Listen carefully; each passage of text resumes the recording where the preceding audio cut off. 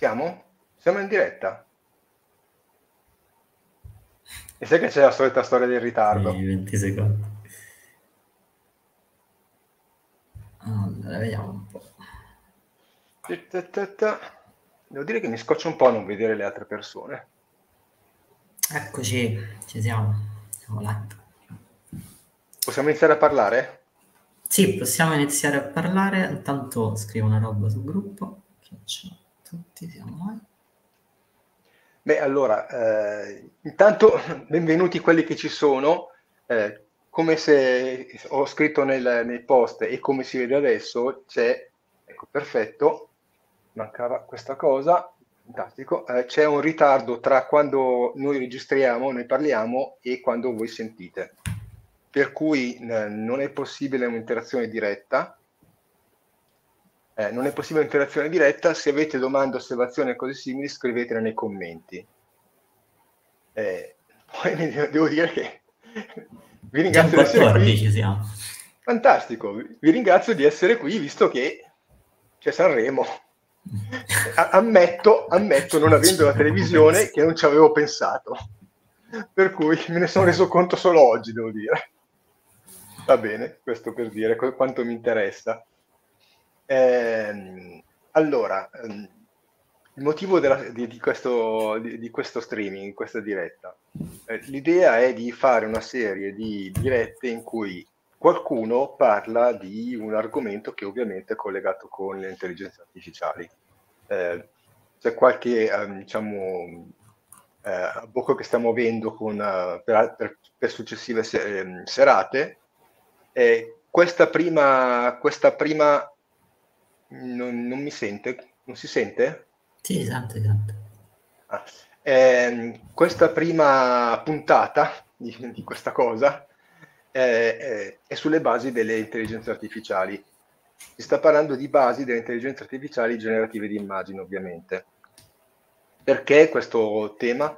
Beh, perché essenzialmente siamo tutti alla rincorsa dell'ultima novità, della cosa che hanno rilasciato questa notte, dell'ultima feature, e poi in realtà c'è stato poco tempo, cioè continua a essere poco tempo per capire, conoscere, imparare quello che sta alla base, che non è la storia, ma sono i meccanismi che reggono un po' tutta la struttura, ma anche quello che sta intorno.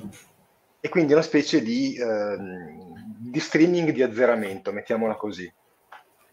L'idea è di fare qualche cosa non tecnica, almeno non troppo tecnica, per cui cercherò di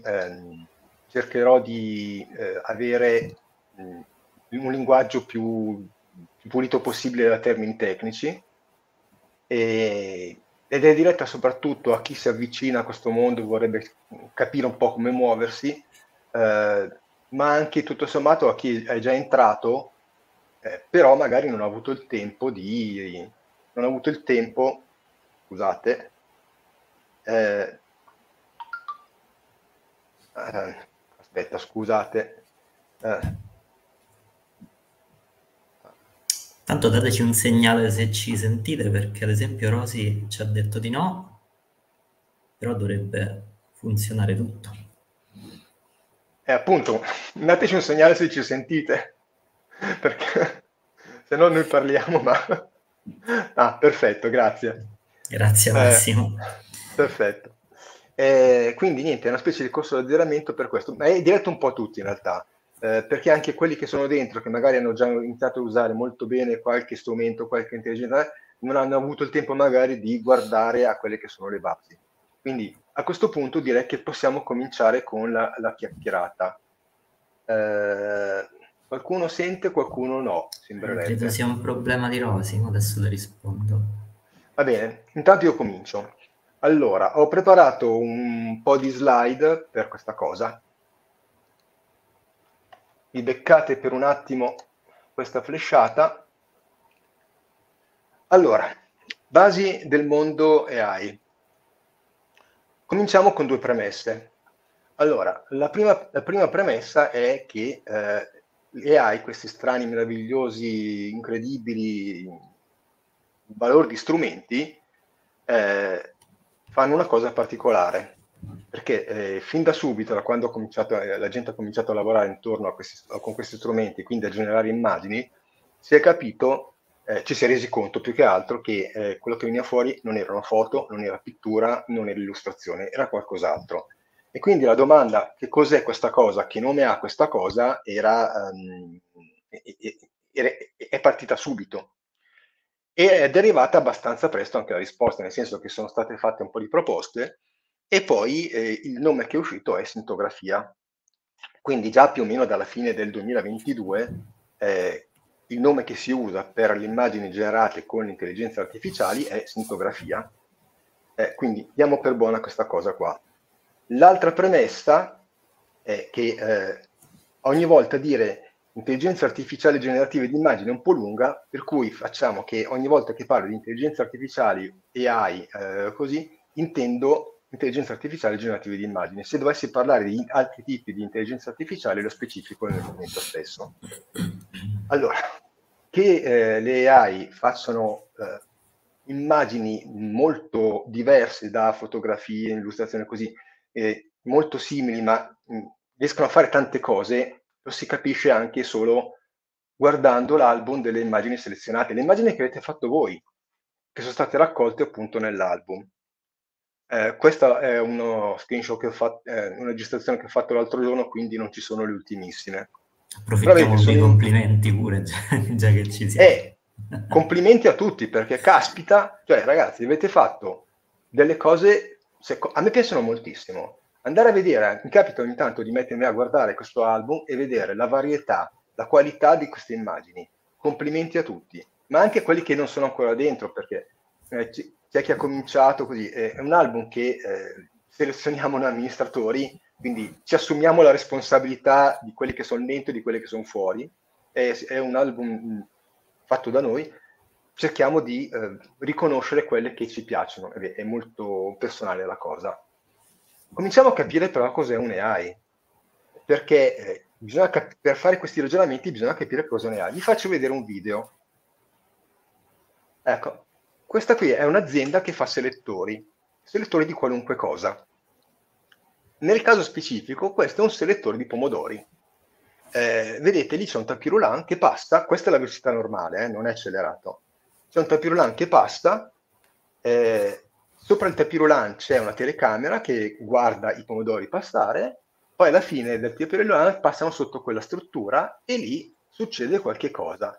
Si capisce che succede qualche cosa, è molto veloce il movimento, fra un attimo si rallenta e si capisce cosa succede. Ecco, guardate. Quando passa un pomodoro che non è maturo, si abbassa una paletta e spinge giù il pomodoro che non è maturo, che non è adatto a essere lavorato. Gli altri invece, quelli maturi, finiscono nella vasca, diciamo, per iniziare le lavorazioni. Allora, cos'è questa cosa? Questo qui è un esempio di machine learning. Nel senso, sopra la telecamera, vi ho detto che c'è una telecamera che guarda il tapirulan, sopra la telecamera c'è un'intelligenza artificiale. Magari mi capiterà di parlare delle intelligenze artificiali come se fossero delle persone.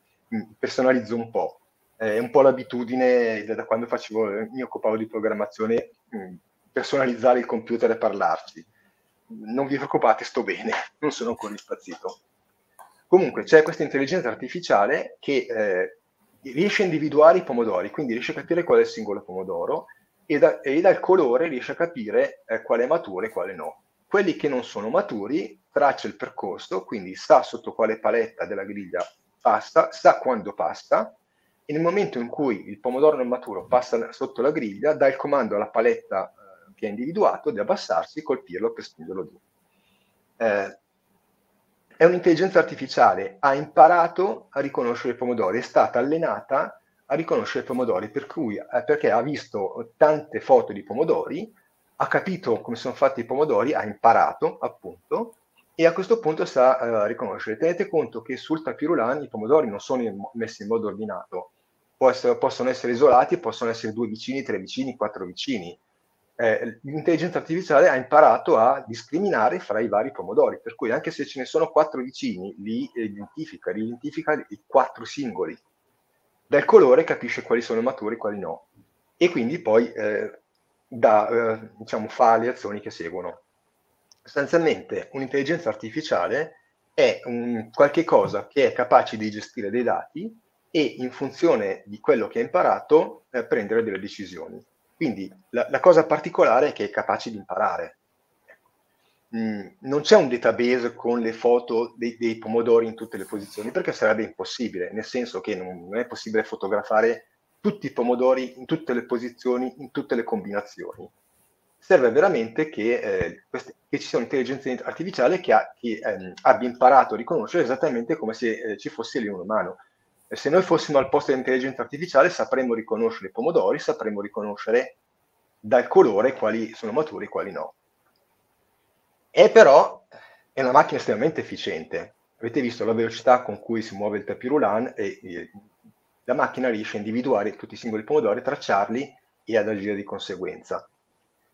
È una macchina però estremamente specializzata. Questo lavoro lo sa fare solo con i pomodori. Se improvvisamente cominciassero a passare delle mele, questa intelligenza artificiale andrebbe in tilt perché non saprebbe cosa fare. Non è stata allenata con le mele, è stata allenata solamente con i pomodori. Quindi l'intelligenza artificiale, almeno quelle che ci sono adesso, sono macchine estremamente specialistiche che sanno fare bene un compito. Poi questa sa esaminare i pomodori, cioè GPT sa produrre testi, Stable Diffusion sa fare immagini.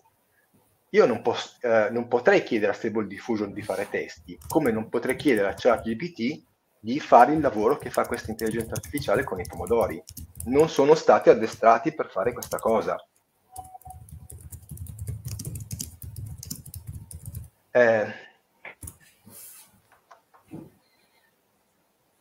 Allora, cerchiamo di capire come è fatta un'intelligenza artificiale.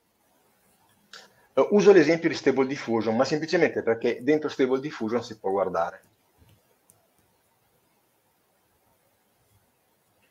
Allora, Stable Diffusion, ma qualunque intelligenza artificiale generativa di immagini, generativa in generale, è fatta da due parti. C'è una parte che si chiama modello e una parte che è il codice è il software. Il software è quello che permette all'utente di inserire il suo prompt e di ricevere quello che si aspetta. Nel caso di Stable Diffusion è un'immagine, nel caso di ChatGPT è un testo. La cosa interessante e nuova è il modello. Che cos'è il modello? È un file di grandi dimensioni, nel caso di delle AI che usiamo noi sono file di alcuni giga di dimensione, da 2-3 giga, ne ho trovati anche qualcuno una volta ne ho trovato uno da 11, ma era una cosa un po' particolare, quindi file di grandi dimensioni che sostanzialmente contengono tutte le informazioni necessarie per costruire, per generare l'immagine. Quindi il codice diciamo, riceve l'input dall'utente, prende le informazioni dentro il modello, dentro quel grande file, e genera l'immagine sulla base di quelle informazioni e lo restituisce. Però il modello è il punto finale di un percorso lungo. È un percorso che inizia con l'istruzione dell'intelligenza artificiale. Prima, guardando l'esempio di quel selettore di pomodori, vi ho detto che quell'intelligenza artificiale è stata allenata a riconoscere i pomodori. Come avviene l'istruzione di un'intelligenza artificiale che genera immagini? Usando dei dataset che sono dei grandissimi contenitori che contengono tantissime immagini. Tenete conto che alle parole contengono immagini dovete attaccare un asterisco e ne parliamo dopo di questo asterisco. Le immagini che sono contenute in questi dataset però non sono qualunque, ma devono avere una certa caratteristica, cioè devono essere descritte. C'è una descrizione generale, il testo in alto a destra sul campo bianco, che sostanzialmente è il titolo generale dell'immagine, più diversi sistemi che permettono di evidenziare gli elementi che sono all'interno dell'immagine. L'intelligenza artificiale è una struttura diciamo, predisposta per imparare, osservando decine, centinaia, milioni di immagini, riesce a imparare. Ad esempio lì c'è un rettangolo che identifica le cuffie. Benissimo, l'intelligenza artificiale, vedendo 100.000 immagini in cui sono contenute delle cuffie, capisce qual è la forma delle cuffie, per cui Quando io vado a chiedere fammi delle cuffie stereo, ha imparato come sono fatte le cuffie e genera un'immagine contenente le cuffie stereo, le cuffie audio. Questa immagine, tra l'altro, ci permette anche di capire il problema delle mani. Sapete che c'è un problema con le mani, che a volte capitano con 6-7 dita, 5 dita, ma messe storte, il pollice strano, di dita che sono molto più lunghe, molto più corte, storte, eccetera, così. Il problema nasce dal fatto che nelle foto le mani stanno sempre facendo qualche cosa. Guardate questa foto. Allora, se l'intelligenza artificiale dovesse imparare come sono fatte le mani guardando la mano sinistra del suonatore, capirebbe che una mano è fatta da un pollice che staccato, ma collegato in qualche modo, ma staccato fisicamente, a 3 dita. Quindi, secondo l'intelligenza artificiale, imparando da questa parte dell'immagine, la mano sarebbe qualche cosa con 4 dita. Le mani stanno sempre facendo qualcosa, stanno stringendo qualcosa, stanno compiendo un'azione, quindi non sono mai aperte, distese con le dita belle tese. È per questo che quel tipo di di elementi danno ancora dei problemi. Avete visto che più o meno però stanno migliorando, quindi prima o poi vedrete che si risolverà. I metodi per, eh, i metodi per evidenziare gli elementi all'interno delle immagini sono tanti.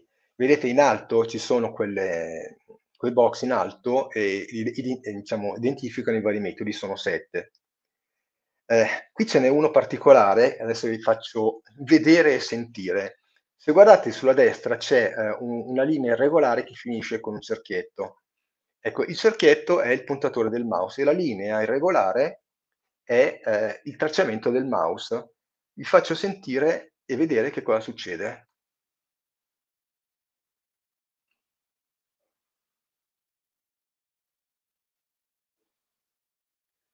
Sentite la voce? Allora, questo sistema di identificazione degli elementi, c'è una persona che guarda l'immagine e descrive quello che vede, e mentre descrive quello che vede, con il mouse va sopra l'elemento che sta descrivendo. Ve l'ho fatto vedere perché è abbastanza curioso. In basso a sinistra si vedeva diciamo, l'evidenziazione delle parole che stava pronunciando in quel momento la persona. Niente, era solo diciamo, una curiosità.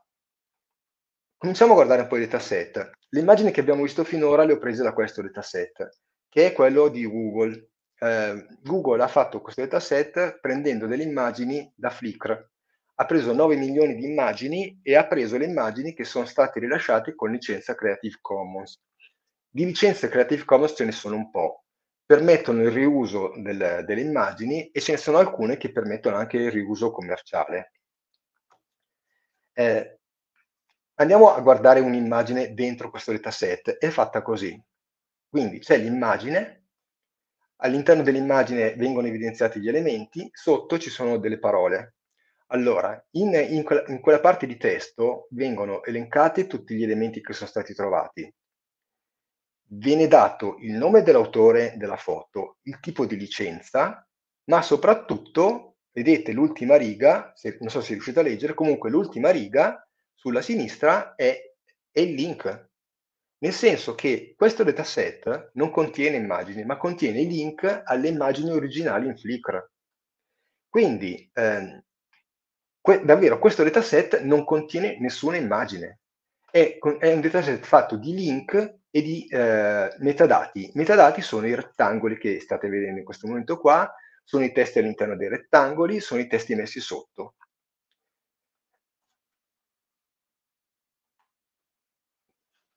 Questa è sempre una pagina sempre di questo dataset. Cosa succede quando su Flickr un'immagine viene tolta? Succede questa cosa. Spariscono le immagini dal dataset perché ovviamente sono sparite le immagini originali. Se io vado ad aprirne una di quelle, vedo una cosa di questo tipo. Questa immagine non è più disponibile su Flickr.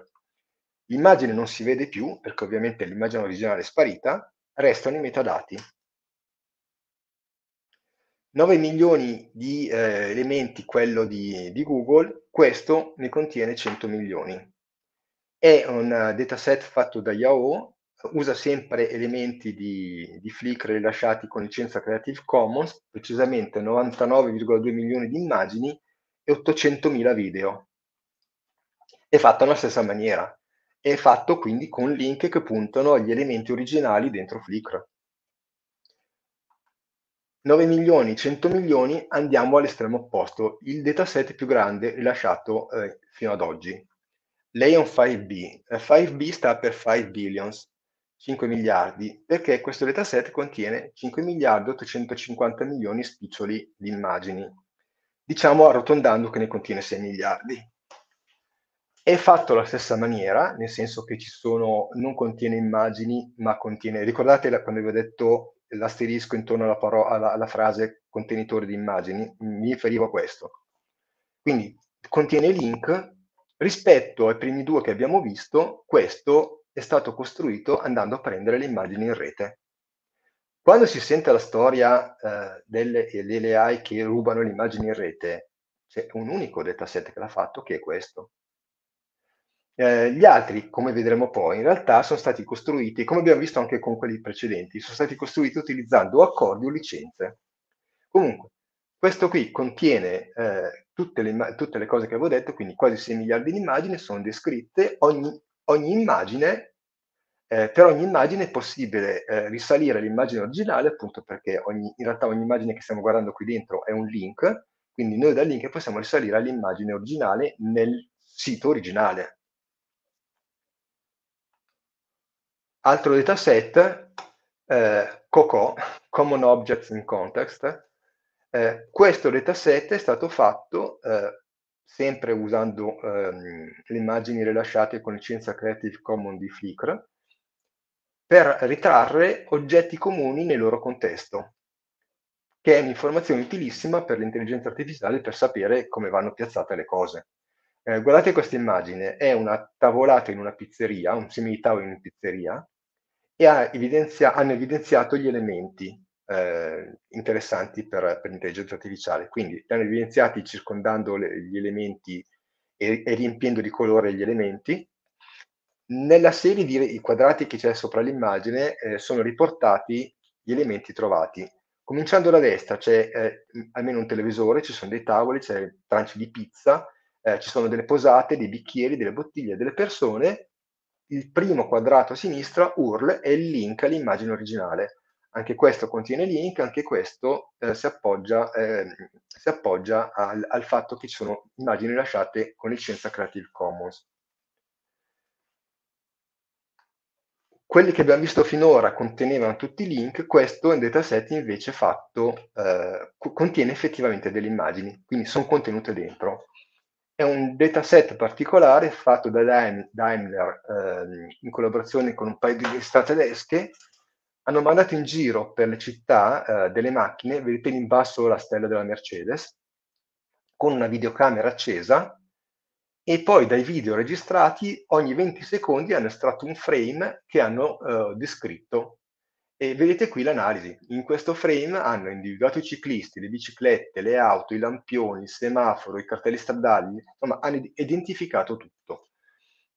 Contiene 25.000 immagini, quindi neanche tante, di cui 5.000 completamente descritte e 20.000 abbastanza descritte, ed è stato fatto per istruire le intelligenze artificiali che dovrebbero controllare le macchine a guida autonoma. Quelli che abbiamo visto prima sono tutti rilasciati con licenza, a loro volta con licenza Creative Commons, quindi tutti quelli che abbiamo visto possono essere scaricati ed utilizzati anche per scopi commerciali. Questo può essere scaricato e utilizzato solo per scopi di ricerca. Ovviamente Daimler non vuole che qualche concorrente lo utilizzi per addestrarsi la sua di intelligenza artificiale. Questo è un altro dataset, ve l'ho messo perché è penso che sia un po' interessante, e serve per identificare cani e gatti. È dell'Università di Oxford, contiene 7.300 spiccioli immagini, e niente, per ogni razza ha circa 200 immagini, quindi permette all'intelligenza artificiale di imparare a riconoscere le singole razze di cani e di gatti. Finora abbiamo visto comunque dataset aperti in cui si poteva andare dentro a vedere le cose, perché le immagini che avete visto io le ho prese andando dentro il dataset e quindi sono comunque aperti, si può andare dentro a vedere che cosa c'è. Ci sono invece tutta una serie di dataset che non sappiamo cosa contengono e magari non sappiamo neanche dove hanno preso le immagini. Questo è un caso particolare, questo è un comunicato stampa di Shutterstock che parla di un accordo che hanno fatto con OpenAI nel 2021, anzi dal 2021, per fornire a OpenAI le immagini per addestrare dall'. Quindi da lì è stato addestrato con le immagini di Shutterstock. Questo è il comunicato stampa di Getty Images, in cui annunciava a gennaio dell'anno scorso la causa contro Stability perché aveva usato le immagini di Getty. La cosa interessante è che sotto Getty dice: noi crediamo nell'intelligenza artificiale, tanto è vero che abbiamo già dato in licenza ad altri operatori l'uso delle nostre immagini per addestrare le loro intelligenze artificiali, però non dice il nome di questi altri operatori. Hugging Face è un sito, diciamo, specializzato sull'intelligenza artificiale, ha anche la parte sui dataset. Vedete in alto nel menu c'è proprio la voce dataset. Questo screenshot l'ho fatto un po' di tempo fa, adesso è da aggiornare. Qui dice che i dataset sono 82.000, in realtà al momento sono già più di 100.000. Sono tutti utilizzabili, scaricabili e utilizzabili. Quelli che si usano, quelli che si potrebbero usare per addestrare l'intelligenza artificiale generativa di immagini sono su 3.300-3.400, che non sono niente male come numero. In realtà la maggior parte dei dataset riguarda il linguaggio, e questo è interessante.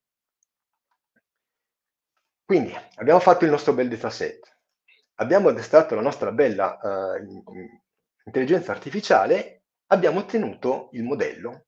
Ma che cosa c'è dentro il modello? Allora, l'intelligenza artificiale noi l'abbiamo addestrata e gli abbiamo fatto vedere 100.000 foto di mele. A un certo punto ha capito che cos'è una mela, quindi ha capito il concetto di mela. Il concetto di mela con l'intelligenza artificiale è diverso dal concetto di mela che abbiamo noi. Noi abbiamo un concetto di un oggetto più o meno sferico, di un certo peso, certe dimensioni, una certa consistenza, un certo profumo, un certo sapore, certi colori. Il concetto di mela che ha l'intelligenza artificiale è un insieme di pixel che messi insieme hanno una forma più o meno circolare e con certe tonalità di colori. Benissimo. Quando vado a chiedere all'intelligenza artificiale fammi una mela su un vecchio tavolo di legno, va a guardare il modello. Nel modello non sono contenute delle immagini, non ci sono delle foto, non c'è un database di foto. Sono contenuti i concetti. Di fatto il modello è una specie di grandissimo vocabolario in cui sono raccolte le definizioni. Alla voce mela c'è scritto insieme di pixel che messi insieme hanno una forma più o meno circolare con certe tonalità di colori che possono essere rosso, verde, giallo. Quindi io gli chiedo una mela, va a guardare mela, dice mela insieme di pixel che eccetera eccetera eccetera, trackete, mi ha tirato fuori questa mela. In realtà c'è un po' di tutto perché rosso c'è, il verde, il giallo c'è anche un po' di verde. La stessa cosa capita per il tavolo, nel senso che dentro nel modello c'è la definizione vecchio tavolo di legno, quindi mettendo insieme tutte le definizioni che sono dentro nel modello, l'intelligenza artificiale riesce a generarmi questa immagine. Di immagini ce ne sono tantissime, guardate sempre dentro quel dataset di Google. Questo qui è uno scoiattolo di ave, qualcosa di questo tipo qua, non so che razza di scoiattolo sia, auto. Tutte queste voci qui, vedete in alto a sinistra dove sto andando a scrivere, sono le keywords, no? Sono le keyword che sono state inserite dal personale umano per descrivere le varie figure. C'è anche l'anduia, guardate. Sono tutte le immagini che avevano a che fare con l'anduia dentro quel dataset. Però, per quanto grande sia il modello, per quante immagini abbia visto, in realtà il modello non è un vocabolario completo dello scibile umano, non contiene le definizioni di qualunque cosa. visto come è stato l'estratto, quindi immagini descritte, le parole che conosce, cioè le keywords che sono state usate dalle persone per descrivere le immagini, sono relative a cose che hanno un aspetto visibile, fisico, no? Perché? Perché ovviamente dentro una foto ci sono delle cose che si possono vedere. E quindi tutte le parole che conosce sono quelle che hanno a che fare con qualche cosa di visibile. Ci sono delle parole che non conosce, nel senso che non hanno... ricordatevi le immagini, quella descrizione che abbiamo visto prima, contengono sia la descrizione che vengono fatte dalle persone che le descrivono, sia, quando abbiamo aperto una delle immagini dentro il dataset di Google, nelle informazioni che si vedono alla base c'è anche la descrizione messa dall'autore quando ha caricato l'immagine originale. Allora, fra le parole che non capisce, io vedo delle parole che sono spesso usate nei prompt. Ad esempio vedo 8K, no? 4K, 8K, 32K, 56.415K, come se chiedere una cosa di questo tipo qui aumentasse la definizione. In realtà non succede niente, non capisce cos'è quella cosa. Ma anche perché 4K, 8K non è un parametro di definizione, è un parametro di dimensioni. Tanto è vero che se io vado a cercare 8K in Google, quello che ottengo è questo. Cioè 8K è lo schermo 8K, nel senso che permette di vedere delle immagini che hanno una dimensione 8K, 4K, 16K, quello che volete, no? Questa cosa qui, l'8K e il 4K, non è stata usata nel dataset, nelle immagini usate nel dataset per descrivere qualcosa all'interno di singole immagini. Quindi sono parole che non capisce. Altre parole che non capisce sono le parole che hanno a che fare con concetti che non hanno una controparte visiva. Ad esempio, qui ho chiesto a Stable Diffusion di farmi 10 immagini dell'anima. Ha fatto queste cose. Ecco, l'anima non ha una controparte visibile. Quelle che sta generando sono immagini che potrebbero essere prese per fantasmi, per spiriti, cose di questo tipo qui. Io dubito sinceramente che chiunque guardando queste immagini la prima cosa che pensa sia «Oh, che bella foto di un'anima». Penserebbe, non so, spirito, fantasma, cose di questo tipo. Pensate anche solo, per esempio, alla felicità. Qual è la rappresentazione della felicità? Noi possiamo vedere un bambino felice, un cane felice, un gatto felice, una persona felice, ma non la felicità. Quindi chiedere la felicità ha poco senso, nel senso, se io chiedo la felicità mi risponde in modo assolutamente casuale, perché non sa che cos'è. Esattamente come per esempio un'altra cosa, altre parole che non conosce, bellissimo, capolavoro, cose di questo tipo qui. Le immagini con cui sono state nutrite non contengono parole, non c'è scritto questa foto è un capolavoro, perché non è descrittivo del contenuto della foto. Quindi è inutile chiedere masterpiece of, eccetera, eccetera, perché sono parole che non capisce. Veniamo ai bias, i pregiudizi. Penso che abbiate sentito che le intelligenze artificiali sono piene di pregiudizi, ed è vero. Allora, questo è un video che ha fatto Wired, che ha rilasciato il 1° febbraio dell'anno scorso. Ha fatto un test con Midjourney. Ha fatto un po' di richieste. Vedete, ha chiesto un manager, al manager, l'ha chiesto in inglese, perché si parla in inglese con l'intelligenza artificiale, uomini bianchi più o meno di una certa età.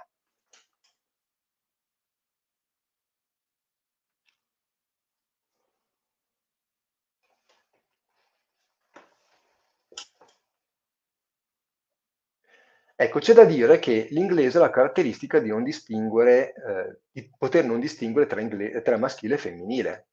Per cui manager potrebbe essere un dirigente donna o un dirigente uomo, in italiano. In inglese è la stessa parola.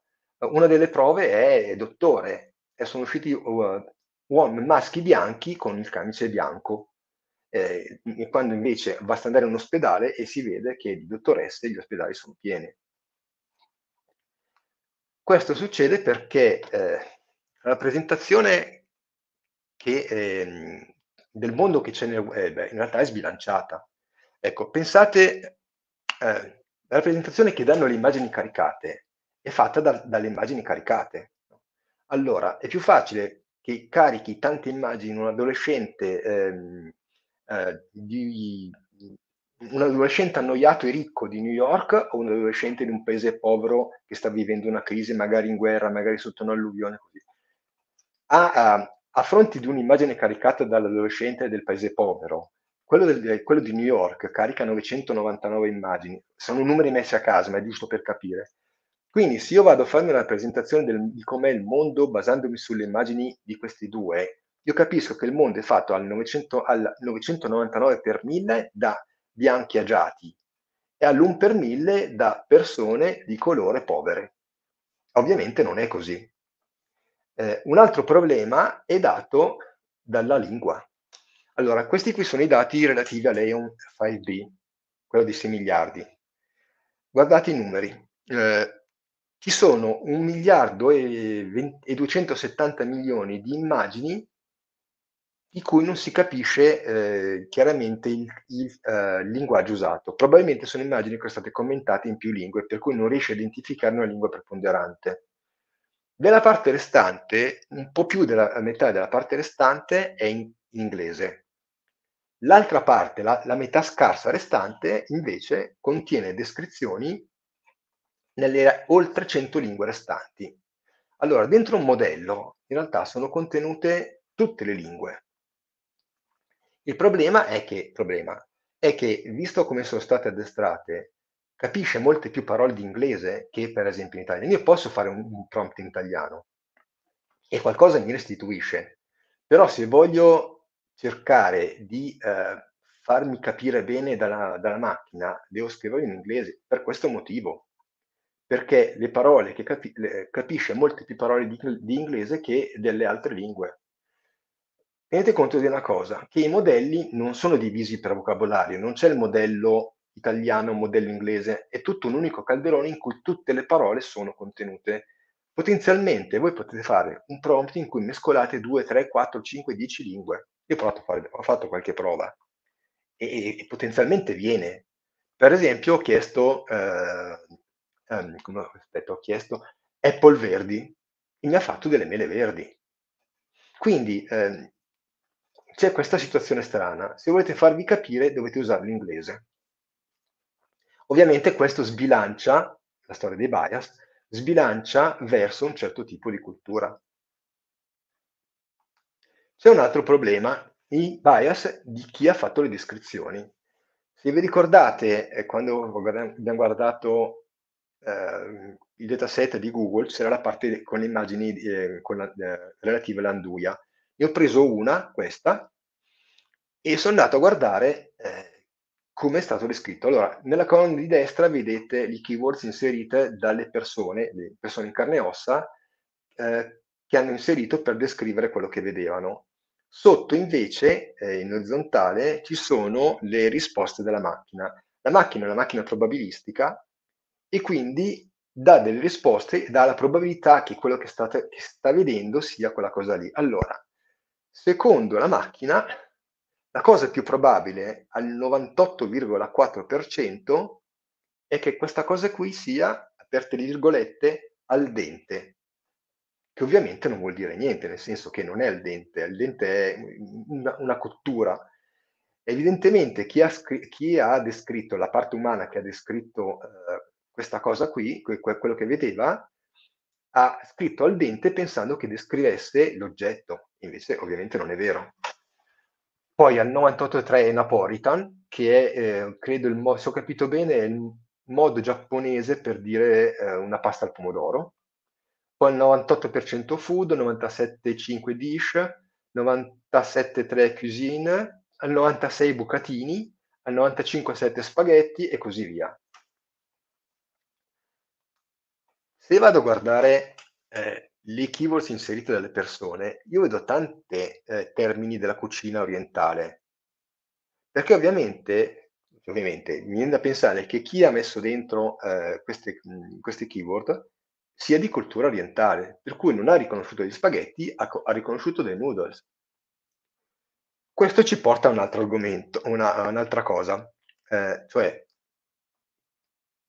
molte aziende, il lavoro di descrizione delle immagini è un lavoro lungo, sono tantissime le immagini, è abbastanza lungo, ci vuole tanto tempo, ci vogliono tante persone, costa. È capitato anche che aziende che sviluppano intelligenza artificiale abbiano in qualche modo appaltato o sfruttato lavoratori di paesi poveri africani o del sud-est asiatico. Questo è un aspetto, diciamo, oscuro del mondo dell'intelligenza artificiale, che è esattamente quello che capita quando chiudono una fabbrica qui per portarla in qualche paese dove il costo del lavoro è decisamente inferiore. Nel dataset sono contenuti link, io sono andato a guardarmi l'immagine originale di quella foto, questo è il commento messo dentro dall'autore, questo Boris Anthony, in cui spiega la ricetta. Devo dire che l'unica cosa che approvo è il Brunello di Montalcino, ma per il resto no, direi di no. Altro problema, il porno. In rete c'è tantissimo porno, ma davvero tanto, ma anche qui dentro in Facebook ne gira parecchio, magari in gruppi chiusi, magari in pagine un po' nascoste di account che tengono diciamo riservato, ma ne gira parecchio. Infatti ogni tanto salta fuori la notizia di qualche indagine che ha portato all'arresto di gente di gruppi che erano qui dentro i social. Credo che sia appena finita negli Stati Uniti un'audizione del Senato, diciamo, con i capi dei social proprio su questo argomento e sono uscite cose abbastanza pesantucce. La cosa interessante, se vogliamo, è che quando mi è uscita questa immagine io non avevo chiesto questa cosa. Stavo facendo un lavoro su persone vestite con delle tute in ambienti di lavoro da officina, per cui ho chiesto a una donna vestita con una tuta macchiata, così, e con una certa combinazione di parametri è uscita questa ragazza. Questa immagine ci fa anche vedere un altro bias. E se io chiedo una donna, una ragazza, e non do altri parametri, per cui non do l'età, non do una descrizione fisica, spesso e volentieri, diciamo, la risposta che mi dà la macchina è ragazza dalla quinta in su. Qui è ancora abbastanza contenuta. Ho avuto altre generazioni con dei segni davvero esagerati.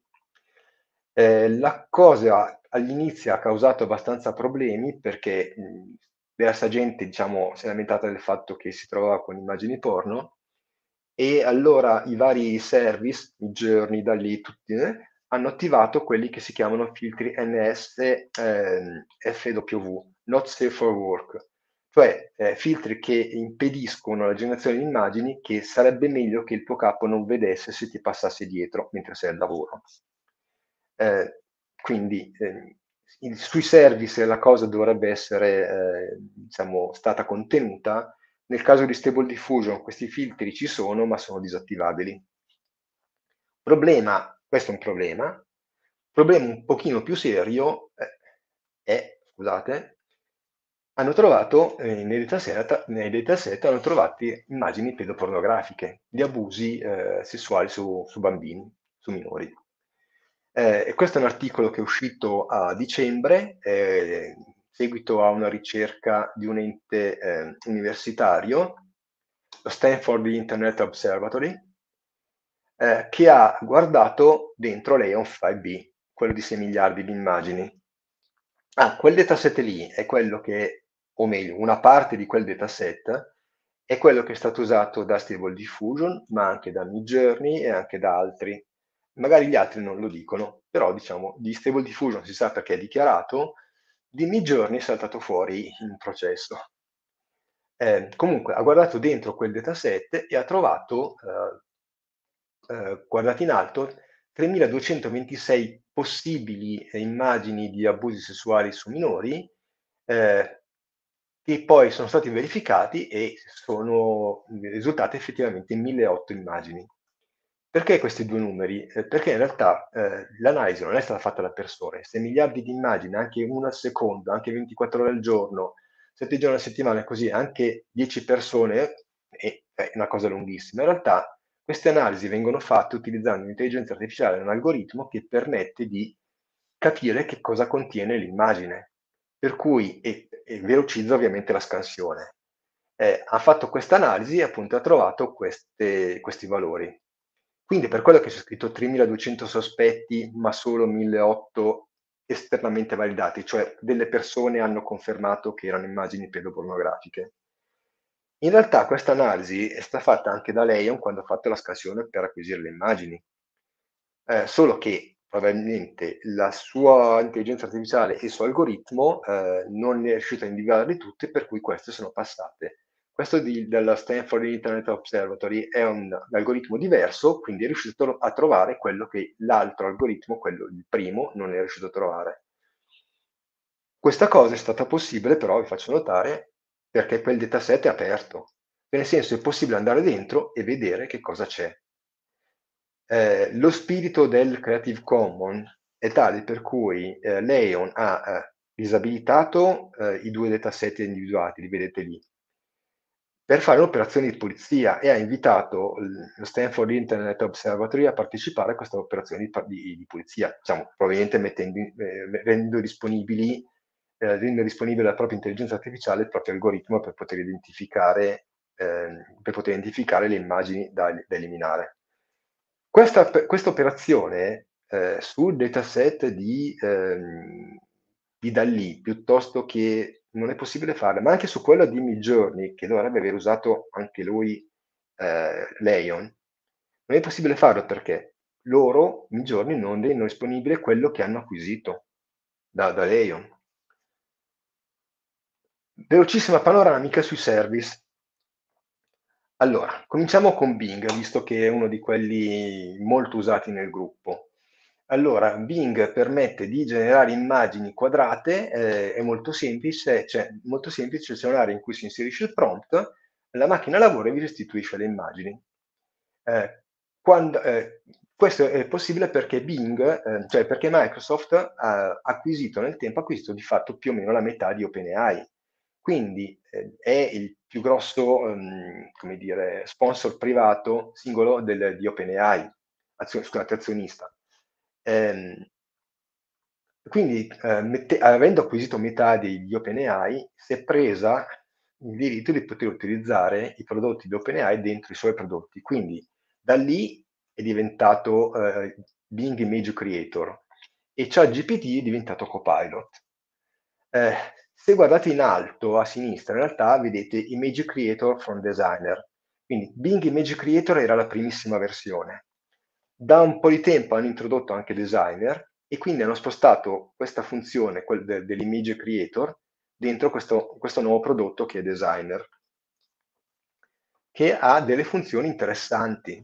Vedete, c'è Image Creator, ma c'è anche Design Creator. C'è la possibilità in questo momento qua come prova, di rimuovere lo sfondo piuttosto che di creare degli sticker, e stanno lavorando alle altre funzioni che vedete. E in un certo senso stanno cercando di mettere in piedi una specie di flusso di lavoro completo, per cui con Image Creator mi creo l'immagine che poi passo a Design Creator e lì genero una pagina web, genero la copertina di un disco, insomma, faccio quel tipo di lavoro, di designer.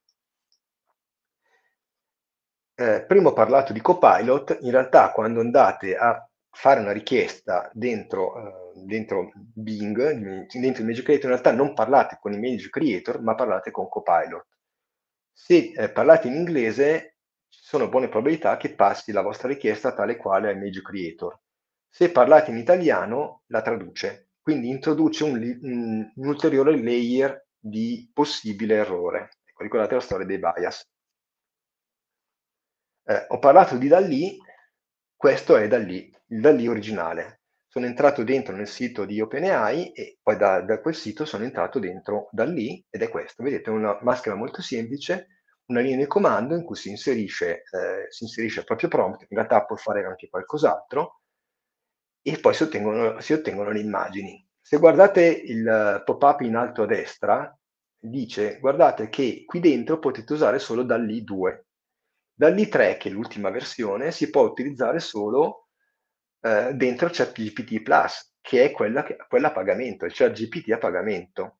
E la cosa è abbastanza strana, nel senso, ma strana, curiosa, mettiamola così. Nel senso che se io uso i prodotti OpenAI, quindi uso ChatGPT Plus, pago. Quindi pagando posso ottenere il ChatGPT Plus che contiene da lì. Se vado su Microsoft, nella versione Microsoft, ChatGPT Plus e dall'I 3 li posso utilizzare gratis. Comunque ha parlato di ChatGPT e questo è come posso ottenere delle immagini a ChatGPT. Gli chiedo direttamente delle immagini, gli ho chiesto in italiano, anche qui quando faccio una richiesta in italiano la traduce in inglese e poi restituisce. Si può fare anche un altro giochetto, fargli analizzare delle immagini. Gli ho dato questa immagine che ho generato con Stable Diffusion, me l'ha descritta bene, gli ho anche chiesto di darmi prompt per generare un'immagine simile per Midjourney e per Stable Diffusion. Diciamo che non userei ChatGPT per avere dei prompt, a meno che non sia possibile addestrarlo in modo specifico. Altro diciamo, attore che sta cominciando a fare cose interessanti è Adobe con Firefly. Allora, anche qui c'è la parte da testo all'immagine, c'è il riempimento generativo, effetti di testo, ricolorazione generativa e altre funzioni che in questo momento qua sono in sviluppo, diciamo. Firefly è la versione web, è un service web messo a disposizione da Adobe, partita l'anno scorso. Agli inizi era di fatto aperta e gratuita, tutti potevano entrare e usarlo, e poi una volta messo a punto l'intelligenza artificiale hanno un po' chiuso i rubinetti. Inizialmente c'erano 100 crediti ogni giorno, adesso mi sembra che ne diano 25 al mese. Una volta, dicevo, messo a punto l'intelligenza artificiale, hanno introdotto l'intelligenza artificiale nei loro prodotti, per cui l'hanno introdotto in Photoshop e negli altri prodotti di Adobe. La parte dal testo all'immagine è interessante perché una volta fatta una richiesta genera più versioni, si può scegliere quale utilizzare, su quale diciamo, continuare a lavorare e si può ragionare come se si stesse usando una macchina fotografica, per cui per esempio c'è la focale, c'è il tempo di scatto, così, quindi come se si stesse lavorando con una macchina fotografica. Getty, Adobe, la sua intelligenza artificiale Firefly l'ha addestrata con le immagini di Adobe Stock, quindi le immagini caricate dagli utenti su Adobe Stock per venderle. Getty ha fatto la stessa cosa, nel senso che ha addestrato una propria intelligenza artificiale con le immagini caricate su Getty Images e adesso l'ha resa disponibile. L'intelligenza artificiale se l'è fatta fare da Nvidia, si chiama Picasso ed è utilizzabile. Altro service dello stesso tipo, anche Shutterstock, ma l'avete già visto prima, ha la sua bella intelligenza artificiale generativa, addestrata con l'immagine di Shutterstock, perché non è altro che dall'I 3. Quindi Shutterstock ha dato ad OpenAI il diritto di utilizzare le immagini caricate su Shutterstock. OpenAI ha addestrato da lì, adesso da lì è stato inserito in Shutterstock, customizzato, quindi personalizzato per Shutterstock, e quindi l'utente può entrare qua dentro in Shutterstock e scegliere una foto, generare un'immagine ex novo, oppure prendere una foto e poi modificarla anche con l'intelligenza artificiale. Questo è Midjourney, o meglio, questo è Midjourney versione Discord. Discord è una chat nata per i gamer, quindi altra mentalità, un ambiente estremamente caotico, almeno io lo trovo caotico, non mi fa sentire a mio agio. Siete in queste grandi stanze in cui vedete scorrere continuamente quello che fanno gli altri e gli altri vedono quello che fate voi. Secondo me, allora, Midjourney è un grandissimo e bellissimo progetto. Non mi piace questa cosa, non mi fa sentire a mio agio. Stanno lavorando anche alla versione web, per cui in questo momento qua è una beta e credo che sia poco più della gallery degli utenti e mi sembra che sia disponibile solo per quelli che hanno generato, non mi ricordo se almeno 5.000 o 10.000 immagini. però Midjourney è solo a pagamento. Leonardo è un service basato su Stable Diffusion, quindi quando entrate qua dentro state usando Stable Diffusion, però versione service. Ha alcune funzioni interessanti. L'image generation è quella classica, quindi dal testo all'immagine. Il real-time canvas, vedete in alto, è la possibilità di disegnare in un'area e in tempo reale il sistema genera un'immagine. Quindi questa è una cosa interessante. Il Canvas Editor invece è più o meno la stessa cosa, solo non è in real time e c'è la possibilità di diciamo, caricare un'immagine e andare a modificarle, per cui caricate l'immagine di qualcuno e gli potete disegnare barbe e baffi, ecco, per dire. Motion è la possibilità di generare un video partendo da un'immagine, non ci sono parametri per controllare. Real Time Generation è interessante perché genera un'immagine mentre state scrivendo il prompt. Quindi mentre state scrivendo vedete l'immagine che continua a cambiare mentre aggiungete il testo al prompt. TensorArt, un altro service online basato su Stable Diffusion, è interessante perché fra le varie opzioni, in alto dove c'è il pulsante Create, vedete che c'è il simbolo del menu tendina, aprite lì, ci sono alcune opzioni. Una delle opzioni permette di utilizzare anche Config UI. Se guardate qui i template, vedete che ogni rettangolino in alto a sinistra c'ha 11 nodi, 23 nodi, 22 nodi. Ecco, quelli sono template di config. Quindi c'è la possibilità di cominciare a utilizzare questa interfaccia. Config UI è un'interfaccia esattamente come lo è Automatic 1111, come esistono tante interfacce di Stable Diffusion, quindi qui potete usarla prima di installarla e cominciare a usarla in locale, oppure se non avete la possibilità di usarla in locale potete usarla qua dentro. Questa invece è Automatic 1111 ed è quella che ho installato sul mio computer. È un'interfaccia completa e complessa. Vedete in alto c'è un menu con tantissime tab, e quindi già dalla complessità delle tab vedete quante opzioni sono possibili. Questa è la pagina del text to image, e vedete quanto è complessa. Tutte queste voci che vedete qui nella colonna più o meno a sinistra sono delle funzioni aggiuntive che sono state inserite al text to image. I TOS.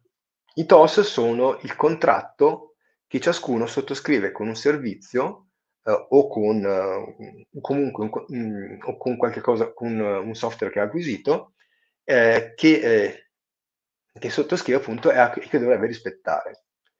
Tutti i service online hanno un TOS. TOS sta per Terms of Service, quindi i termini di servizio. Anche Facebook ha i suoi bei termini di servizio e se non l'avete fatto andate a guardarli perché potreste scoprire cose interessanti. Se vi ricordate, la cosa che gira più o meno ogni tanto, nego a Facebook il diritto di utilizzare, ecco, non servono a niente, perché nel momento in cui uno entra dentro in Facebook, clicca quel tastino accetto, ecco, quel tastino cliccato vuol dire sottoscrivo il contratto è quello e non si può cambiare. L'unico modo per cambiare il contratto è semplicemente uscire. Vediamo i TOS di Midjourney perché secondo me stanno a un estremo. Questa qui è l'ultimissima versione. Cominciamo dall'alto, i tuoi diritti. La prima cosa che dice è che tu possiedi quello che generi. Benissimo.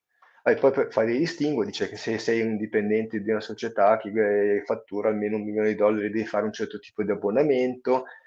Se fai l'ingrandimento di un'immagine che non è tua ma di qualcun altro, anche l'immagine ingrandita appartiene al creatore originale, non è tua.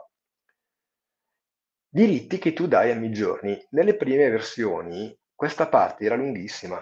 Qui l'hanno ridotta a 4 righe, ma perché in realtà c'è poco da dire. Di fatto queste 4 righe dicono i diritti che tu dai a Midjourney, tutti, nel senso che Midjourney non diventa proprietario delle immagini che vengono create. Si guarda bene dal dirsi proprietario, però voi gli date i diritti di fare quello che vuole, ma non solo di fare quello che vuole delle immagini che voi avete generato, gli date il diritto di utilizzare come vuole anche le eventuali immagini che avete caricato come riferimento, gli date il diritto di fare quello che vuole anche con i vostri prompt. Questo invece è la licenza di Stable Diffusion. Allora, se vi ricordate, quando vi ho fatto vedere la struttura di Stable Diffusion è fatta da due parti, software e modello, allora Stable Diffusion ha la caratteristica di avere due licenze diverse. C'è una licenza per il software e una per il modello. Quella del software è una licenza open source standard, essenzialmente dice puoi fare quello che vuoi, basta che non lo usi con intenzioni malevole, quindi puoi modificarlo, guardarlo, leggerlo, modificarlo, pubblicarlo, tutto, insomma, tutto quello che volete, ed è molto corta di fatto. Questa invece è la licenza per fare, relativa al modello, all'uso del modello. Ed è complessa perché? Perché il modello è qualcosa di nuovo, quindi ha bisogno, diciamo, è una licenza che ha bisogno di spiegare un po' di cose. La parte che ci interessa in questo momento è questa, ecco, quella in alto è il nome della licenza. Questa parte relative alle immagini generate dice sostanzialmente che tutti quelli che hanno lavorato, che nessuno di quelli che ha lavorato per sviluppare Stable Diffusion ha delle pretese sulle immagini che voi generate. Quindi le immagini sono solo vostre, ci fate quello che volete. Vi ricorda che siete responsabili di quello che avete generato e degli usi seguenti, no? L'unica condizione è che vengano rispettate alcune condizioni, sostanzialmente non si può andare contro le leggi del proprio Stato o comunque contro le leggi in generale e sostanzialmente bisogna fare un uso etico. Diciamo che il mondo delle intelligenze artificiali è un mondo che è diviso fra due parti: sistemi chiusi proprietari, sistemi aperti open source. Noi abbiamo visto un po' di dataset aperti e qualche dataset chiuso.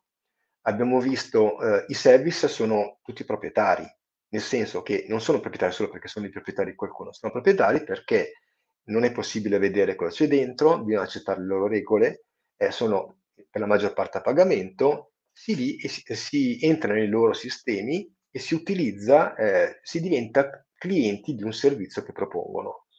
Il sistema open source e diciamo anche i sistemi aperti collegati, i dataset sono aperti, si può andare dentro a vedere cosa c'è, si possono scaricare, si possono utilizzare, tutte queste cose qua, e il software può essere modificato esattamente come uno vuole, se uno è capace, ovviamente. Perché la linea tratteggiata che c'è, perché la linea che li separa non è netta ma è tratteggiata? Perché in realtà non c'è una netta distinzione buoni e cattivi, dove buoni e cattivi da intendere non dal punto di vista morale, ma è tanto per una distinzione, diciamo. Perché in realtà non c'è una netta distinzione, nel senso che un attore che per una certa cosa sta a sinistra, per un'altra cosa poi si può trovare a destra. Ad esempio, noi abbiamo Meta che produce tanto con open source. Per esempio, vi avevo detto che in Hugging Face molti dataset hanno a che fare con il linguaggio. Ecco, Meta sta lavorando parecchio con il linguaggio. Ad esempio, Whisper, che è un'intelligenza artificiale di OpenAI, è stata rilasciata open source, è quella che permette di generare i sottotitoli dei video, ad esempio. Quindi OpenAI ha rilasciato open source Whisper, ma Whisper utilizza dei modelli di Facebook per la parte delle traduzioni che sono stati rilasciati open source. Microsoft fa tantissimo nel mondo open source. Se voi andate su GitHub, che è un altro di quei siti che hanno a che fare col mondo open source, mi sembra che le pagine dei prodotti open source di Microsoft ci siano circa 200. Comunque se non sono 200 sono 100, sono tantissime. Scusate. Quindi Microsoft ha rilasciato tantissimo sull'open source. Aspetti legali, ci stiamo arrivando alla fine. Questa è la prima causa che ha fatto rumore nel mondo open source, nel mondo, scusate, AI. In gennaio dell'anno scorso 3 creative hanno denunciato Stability, perché per via di Stable Diffusion, Midjourney e DeviantArt, perché dentro Leon hanno trovato delle loro immagini. E quindi hanno fatto partire questa causa, ha fatto parecchio rumore, anche grazie al loro avvocato, questo è Matthew Butterick, che è un personaggio, perché vedete come si presenta: scrittore, designer, programmatore e avvocato, e a tempo perso fa anche font. Comunque è girata parecchio, ha fatto parecchio rumore, si è conclusa a fine ottobre. Il giudice ha detto: la vostra causa è respinta perché non avete potuto provare che le vostre immagini siano state, che Stable Diffusion, mi giorno così, vi abbiano plagiato le immagini, perché non sono uscite immagini simili a quelle inserite, quelle loro che loro hanno trovato dentro in Lion. Adesso hanno fatto partire un ricorso, vediamo che cosa succede. Lion, vedete che continua a tornare.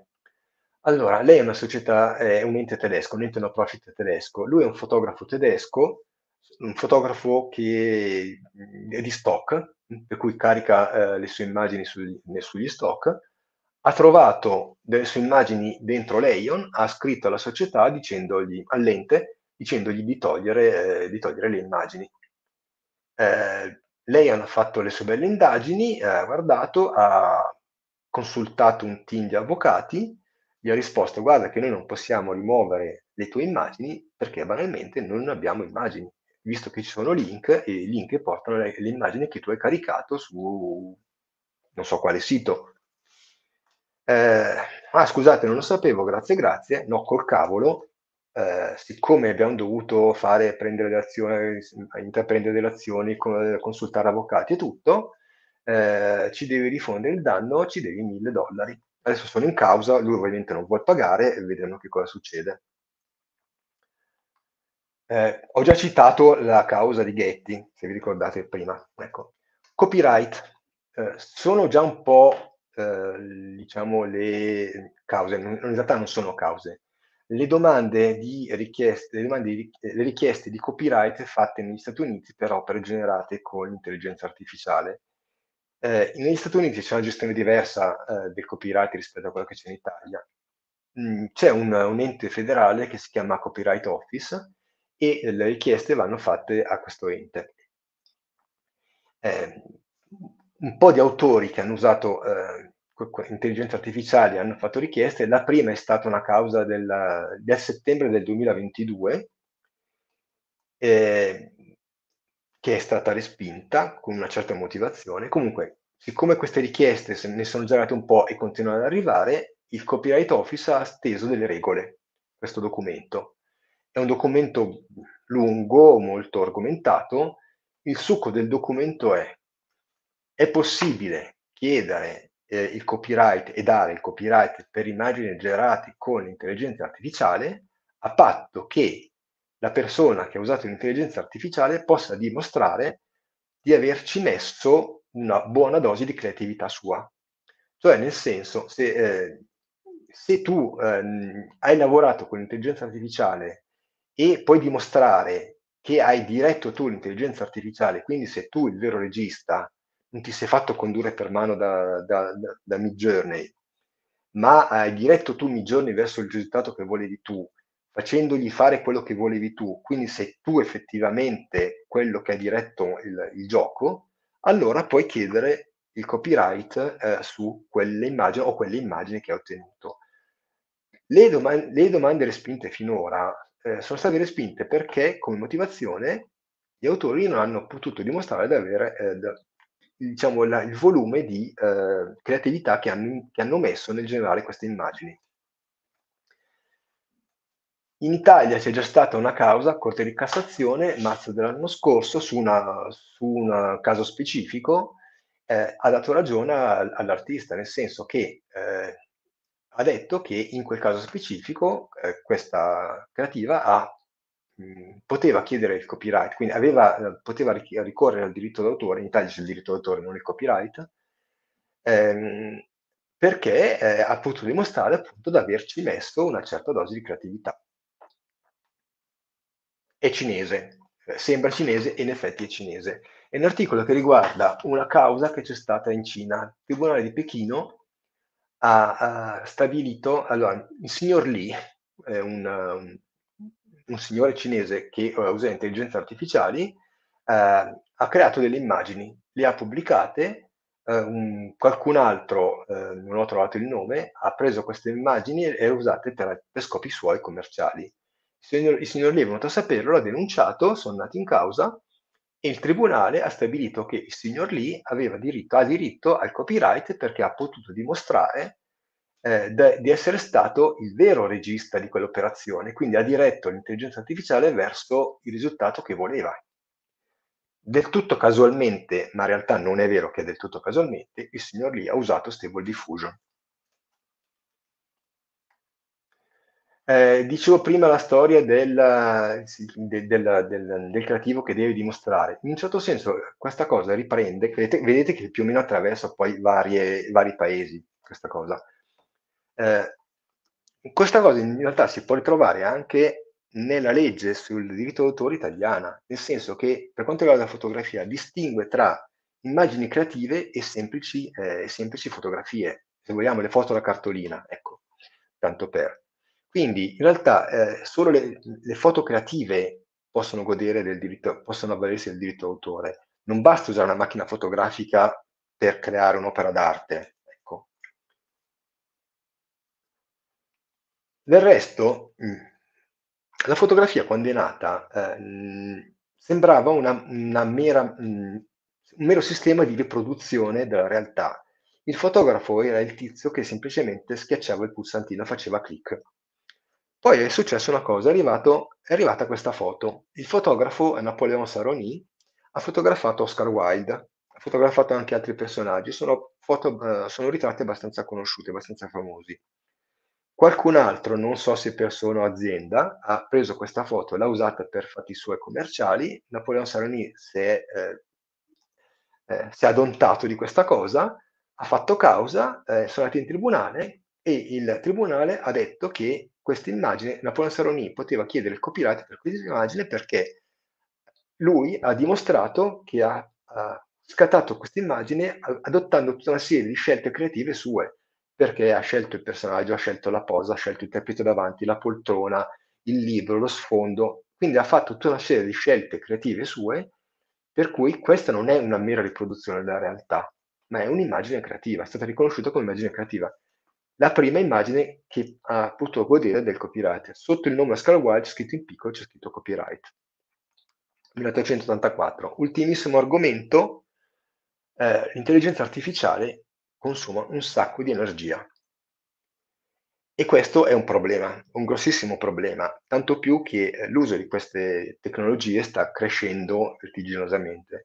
Quindi è un problema a cui bisognerà prestare molta attenzione e non solo prestare attenzione, ma bisognerà fare qualcosa, perché altrimenti potrebbero davvero portarci grossi problemi ambientali. Ecco. Ho finito.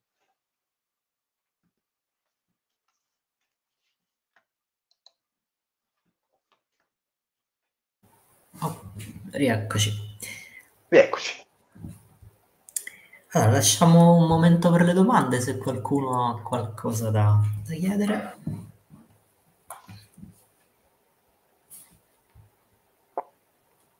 Sono venute fuori qualche delle domande? Allora Silvia ci ringrazia, Cristina pure. C'è una bella osservazione su Firefly che adesso si fa dei soldi sostanzialmente a fronte di pochissimo. Vabbè, è Adobe ragazzi. È questo. Anche Fabio, grazie a te per averci ascoltato. Ecco, io ho provato a raccontare appunto queste cose qui perché poi in realtà sono tutte informazioni che hanno a che fare Sì. appunto che stanno alla base di tutti i meccanismi che utilizziamo. Anche la cosa più nuova che uscirà domani, in realtà si basa sulle cose che ho raccontato, perché il modello che userà sarà fatto in quel modo lì. Stiamo parlando di intelligenze verticali, perché sanno fare bene una sola cosa. L'intelligenza, quella che ci distraggerà tutti, Skynet, queste cose qui, è l'AGI, quella generale. Non c'è ancora, ma in realtà dubito si sappia che cosa sia davvero, cosa potrebbe essere. per cui... Beh, noi non sappiamo nemmeno la definizione di intelligenza ancora, quindi insomma, Esatto. se non E sappiamo quindi... darla non sapremo mai quando ce l'avremo. Oh, ci sono un po' di domande. Allora, se riesci Paolo a mettere in evidenza, c'è Cristina che ci chiede come possiamo usare le immagini generate, quindi credo quelle che genera lei per i vari usi, insomma. Allora, dipende dai termini servizio, dipende dal service che stai usando, devi sempre controllare il POS del service particolare. Allora, c'è scritto, in quelli seri ti dicono esplicitamente se puoi utilizzarle per scopi commerciali, immagino che il sottotesto fosse questo della domanda, oppure no. In generale, per esempio, Midjourney ti dice che puoi farci sono tue, quindi ci fai quello che vuoi. Ricordati che Midjourney ha il diritto di usare le tue immagini, tutte le tue cose che hai generato lì dentro. Ecco. Se usi Stable Diffusion sono tue, quindi puoi farci quello che vuoi. Ah, c'è una novità. Quando è partito Bing Image Creator, non era possibile utilizzare le immagini create con Bing Image Creator per scopi commerciali. Da quando hanno fatto il passaggio a Designer, Image Creator, è possibile utilizzarle anche per scopi commerciali. Sono cambiate le licenze, il TOS. Allora, poi c'è Fabio che ci chiede quale service consigliamo per iniziare. Già lo so cosa dirai. Beh, io sono favorevole a Stable Diffusion. Secondo me Stable Diffusion è il sistema per i creativi, nel senso che è quello che permette un maggior controllo, non è il più facile da controllare. Attenzione, ripeto, il secondo che vedo al momento è Midjourney, che sta facendo davvero un grandissimo lavoro. Non è la mia scelta personale, mi rendo conto che sia per motivi di empatia, nel senso che a me piace l'idea di poter provare un sacco di cose. Con Automatic 1111, con l'interfaccia che ho fatto vedere, io posso provare tutto quello che esce su Stable Diffusion. Nel senso che una delle tab che c'erano là in alto permette di vedere tutta una serie, un elenco sterminato di extension che posso attivare e provare.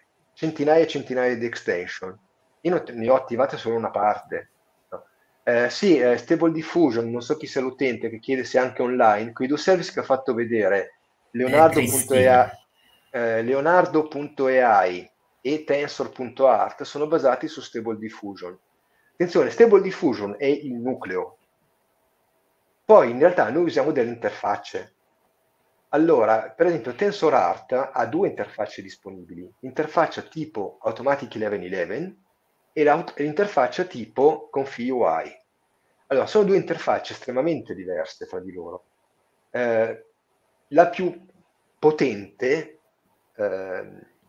è probabilmente Config-UI. Io so che qualcuno nel gruppo mi direbbe questa cosa qua. È un'interfaccia da nerd, nel senso che è sicuramente quella più flessibile, quella più potente, quella che ti permette di fare, devi saperla usare. Automatic è complessa, incasinata, è complessa, è più pesante, chiede più risorse rispetto a Config, però ti permette di provare, anche se non sei un nerd, ti permette di provare tutte le extension che escono, ti permette di provare tantissime cose. Allora, probabilmente la cosa migliore sarebbe usare tutti e due, a seconda dell'uso che vuoi fare, a seconda di come ti senti, sostanzialmente del lavoro che devi fare. Perché veramente per me tutte e due possono essere usate anche in modi diversi. Il bello di Config è che tu ti costruisci il tuo workflow. Allora, con Automatic il workflow è definito, è nascosto dietro l'interfaccia. Con Config invece tu te lo puoi costruire. E questa è una cosa decisamente potente, per cui a seconda dell'uso e a seconda delle capacità della persona, probabilmente mi verrebbe da dire che io caricherei tutte e due e le caricherei in locale. Abbiamo un'altra domanda, questa tra lo scherzoso e il serio. Ma i metadati li fanno ancora le persone o c'è qualcuno che lo fa fare all'AI? Tutte e due le cose, perché in realtà l'istruzione di un dataset avviene in due tempi almeno. No? Quando si parte da zero, comunque parte con una descrizione umana, dopodiché si aggiunge la descrizione dell'interfaccia. È vero che attualmente ci sono già delle intelligenze artificiali in grado di capire cosa c'è dentro un'immagine. Quel discorso che ho fatto vedere delle immagini pedopornografiche, hanno usato delle intelligenze artificiali che sono in grado di capire cosa c'è dentro l'immagine e quindi hanno individuato appunto quel tipo di immagini. La questione è che quando tu fai un dataset, il risultato che ti dà la macchina deve essere validato da delle persone e non può essere validato da una singola persona, perché sostanzialmente anche il controllo umano viene sottoposto a controllo. Viene sottoposto a controllo facendo fare il controllo a 100 persone. La stessa, io 100 numero a caso, è comunque un numero elevato di persone. La stessa immagine è fatta vedere a 100 persone, 50 persone, 500 persone, non lo so, comunque a tante persone, e così si capisce anche, dovrebbero capire anche quali sono le risposte più corrette, perché dovrebbero essere quelle che statisticamente ottengono più risposte, appunto vengono validate da più persone. Quindi io ero dentro ero dentro nel sistema di Google per costruire quel dataset. E uno dei sistemi che faceva vedere alle persone un'immagine e faceva delle domande a cui si poteva rispondere solo sì o no. Per esempio, faceva vedere un'immagine di una cavalletta, insetto, e la domanda era: è una moto? E chiaramente lui poteva rispondere solo sì o no. È una cavalletta? Sì, no. Quindi in questo modo, facendo vedere a me e a centinaia di altre persone, forse anche migliaia, hanno raccolto tanti dati, non solo per validare le risposte che dà l'intelligenza artificiale, ma anche per validare le risposte della singola persona. Poi c'è un altro tema molto attuale. Noi adesso parliamo della generazione delle immagini, ma se pensiamo ai testi, uno dei problemi che stanno nascendo, specialmente sui motori di ricerca, è quello che è talmente semplice generare un testo che adesso viene non solo generato, ma anche indicizzato e usato per essere posizionato sui motori. Questo che significa? Significa che la mole di contenuti online è sempre maggiore, c'è sempre più informazione, c'è sempre più testo, c'è sempre più roba. E chi deve indicizzare sta roba qui si prende pure la roba automatica. Quindi se noi partiamo da un bias di linguaggio, quindi che ne so, mi serve una determinata cosa, la faccio generare, è sbagliata, nessuno la controlla. Chi indicizza queste risorse lo usa sempre come palestra, quindi sono dati che sbagliano esponenzialmente. Se voi andate a vedere, magari in ambito un pochino più tecnico, le notizie che stanno uscendo è che tutti i motori di ricerca, ad esempio, stanno peggiorando le loro prestazioni. Cioè, a parità di ricerca, noi adesso abbiamo molti più risultati, perché chiaramente i contenuti sono esplosi, però meno accurati. Questo è un qualcosa che sta succedendo adesso per ciò che riguarda i testi, che sono stati, diciamo, la prima cosa a essere sdoganata a livello di massa. Aspettiamocelo anche nelle immagini, aspettiamocelo fra un po' anche nei video, ancora più là sul 3D, eccetera, eccetera. Questa è una tematica molto importante, quindi riguardo l'allenamento, sì, è chiaro che è un grande problema l'automaticità dell'autoapprendimento. È tra i temi che sicuramente vanno vagliati, insomma, perché portano a sbagli esponenziali quando si sa. Che finché è una ricetta con l'anduglia, insomma, non è un gran problema, quando cominciamo a parlare di chimica, di vaccini e cose varie, insomma, è un po' un casino. Allora, poi abbiamo una domanda più tecnica: come se la cava confluai con tensor RT? Guarda, Sai tu. il confluai di Tensor non l'ho provato. Ho provato a guardare i workflow che presenta, mi sembrano quelli standard. Se ho capito bene, non ti permette di caricare altri workflow rispetto a quelli che... Non ti permette di giocare come si può giocare con quello caricato sul proprio computer. C'è un po' di limitazione. È un po' come l'automatic 1111 di Tensor piuttosto che di Leonardo, sì, che ti permette di fare un po' di cose, ma non hai lo stesso grado di libertà che hai se avessi caricato automatic 1111 sul tuo computer. Quindi, ripeto, quello specifico non l'ho provato, ho solo dato un'occhiata veloce. Sarebbe utile se qualche affezionato utilizzatore di Confi volesse fare una prova.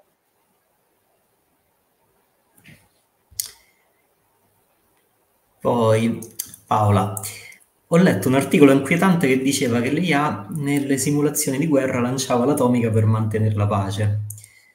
Allora sì, è vero, è notizia di questi giorni qui, e si ricollega alla teoria della graffetta che mo adesso magari ce la dice Paolo, però sostanzialmente, a parte che grazie a Dio nessuno è così folle da far decidere il lancio dell'atomica all'IA, anche qui è tutto un problema di bias sempre.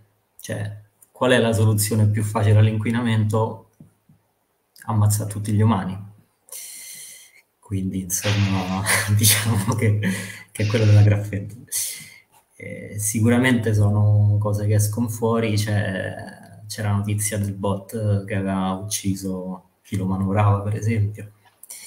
Sono tutte cose abbastanza amplificate dai media. Poi quello che leggete in Italia purtroppo, insomma, diciamo che lascia un po' il tempo che trova. Se volete informarvi seriamente su questi temi, trovatevi anche su YouTube, ci sono molti canali, però quasi esclusivamente americani. Quindi Confermo. cercatevi notizie di prima mano, perché ahimè in Italia quello che troviamo, diciamo, abbastanza raso terra, come livello. Diciamo che io ho voluto fare anche la parte, per esempio, sulle sentenze, quelle del Copyright Office, perché ogni volta che c'era una causa respinta, i titoli che giravano in italiano sui social, ma anche sui giornali, era: un tribunale ha deciso che le opere fatte non possono godere di copyright. Non è vero. Il tribunale ha detto, ogni sentenza dice un'altra cosa. In realtà c'è stato un unico caso in cui ha detto esplicitamente non si può dare il copyright. Allora è 𝗜𝗓𝗢𝗡𝗧𝗢, qualcosa così, è un pazzoide che ha creato un'intelligenza artificiale autonoma, che genera immagini per conto proprio, quindi non necessita di input, e l'ha chiamata Creativity Machine, se ricordo bene. Dopodiché l'ha avviata, dopodiché ha chiesto il copyright per le immagini generate da questa macchina. L'ha chiesta al Copyright Office, che ha detto di no, lui ha fatto ricorso, e sono andati in tribunale, e anche il tribunale ha confermato, una qualche corte superiore ha confermato il no. Perché? Perché il copyright, il diritto d'autore, è una caratteristica umana, non è delle macchine. Quindi, e questo indipendentemente dal fatto del dire che intelligenze artificiali siano creative o meno, il copyright è una caratteristica umana. Per cui quelle immagini create da quella macchina, creata appositamente, non c'è nessun input umano, non c'è nessun intervento umano, tranne lui che ha schiacciato il pulsante per far partire, per alimentare la macchina e farla partire. Quindi in quel caso lì non è possibile chiedere il copyright. Quella è l'unica causa in cui era vera la cosa: un tribunale ha detto che le immagini generate da un'intelligenza artificiale non possono avere il copyright. È l'unica causa, l'unica. Tutte le altre cause sono perché l'autore non è stato in grado di dimostrare di averci messo un livello di creatività tale da poter giustificare la richiesta. Come si dice, il genio ruba, però in questo caso sì, i soldi sì. non te li danno. Certo, ma sai, la storia del copyright, secondo me questa cosa qui, questa rivoluzione, perché è una rivoluzione, mette in discussione parecchie delle cose che sappiamo, a cui siamo abituati. Per esempio, io vedo che molti esperti nel loro campo, sicuramente esperti, guardano a questa cosa delle intelligenze artificiali con il loro background, quindi con la loro cultura del prima dell'arrivo delle AI, che è sbagliato, perché, perché quantomeno bisogna capire come sono fatte. Questa chiacchierata che ho fatto con voi stasera, per esempio, io mi sono reso conto che in realtà manca a molti, nonostante parlino di intelligenza artificiale.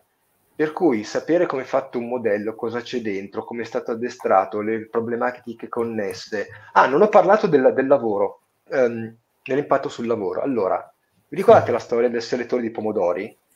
Ecco, quello è perfetto, secondo me, anche per parlare dell'impatto sulla società. Allora, quella macchina lì, quell'intelligenza artificiale lì, qual è il risultato? Allora, lavora 24 ore al giorno, 7 giorni a settimana, 12 mesi all'anno, il costo della scatoletta di pelati diminuisce. E, ehm, quindi il costo della scatoletta di pelati al supermercato è diminuito, quindi noi acquirenti magari è diminuito di 2 centesimi o di 5 centesimi, però noi lo paghiamo di meno e questo è l'aspetto positivo. L'aspetto negativo qual è? È che prima di quella macchina c'erano 5, 10, 20, 50 persone, non lo so, che lo facevano manualmente e quelle persone sono rimaste senza lavoro. Quel video è del 2015, quindi preistoria.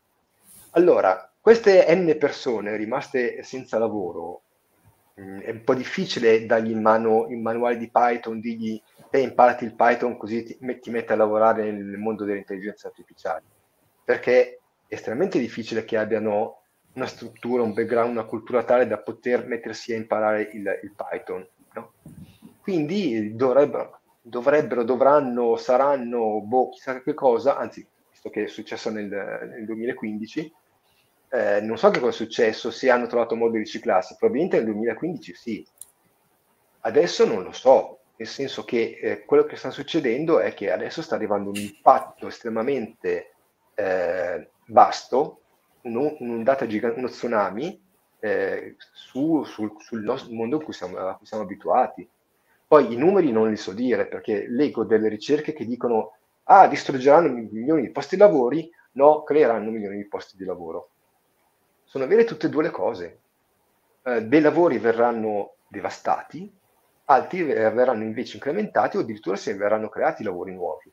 Io il bilancio non lo so fare, non mi ci metto. La mia impressione personale, ma è la mia impressione personale, è che il bilancio sarà negativo.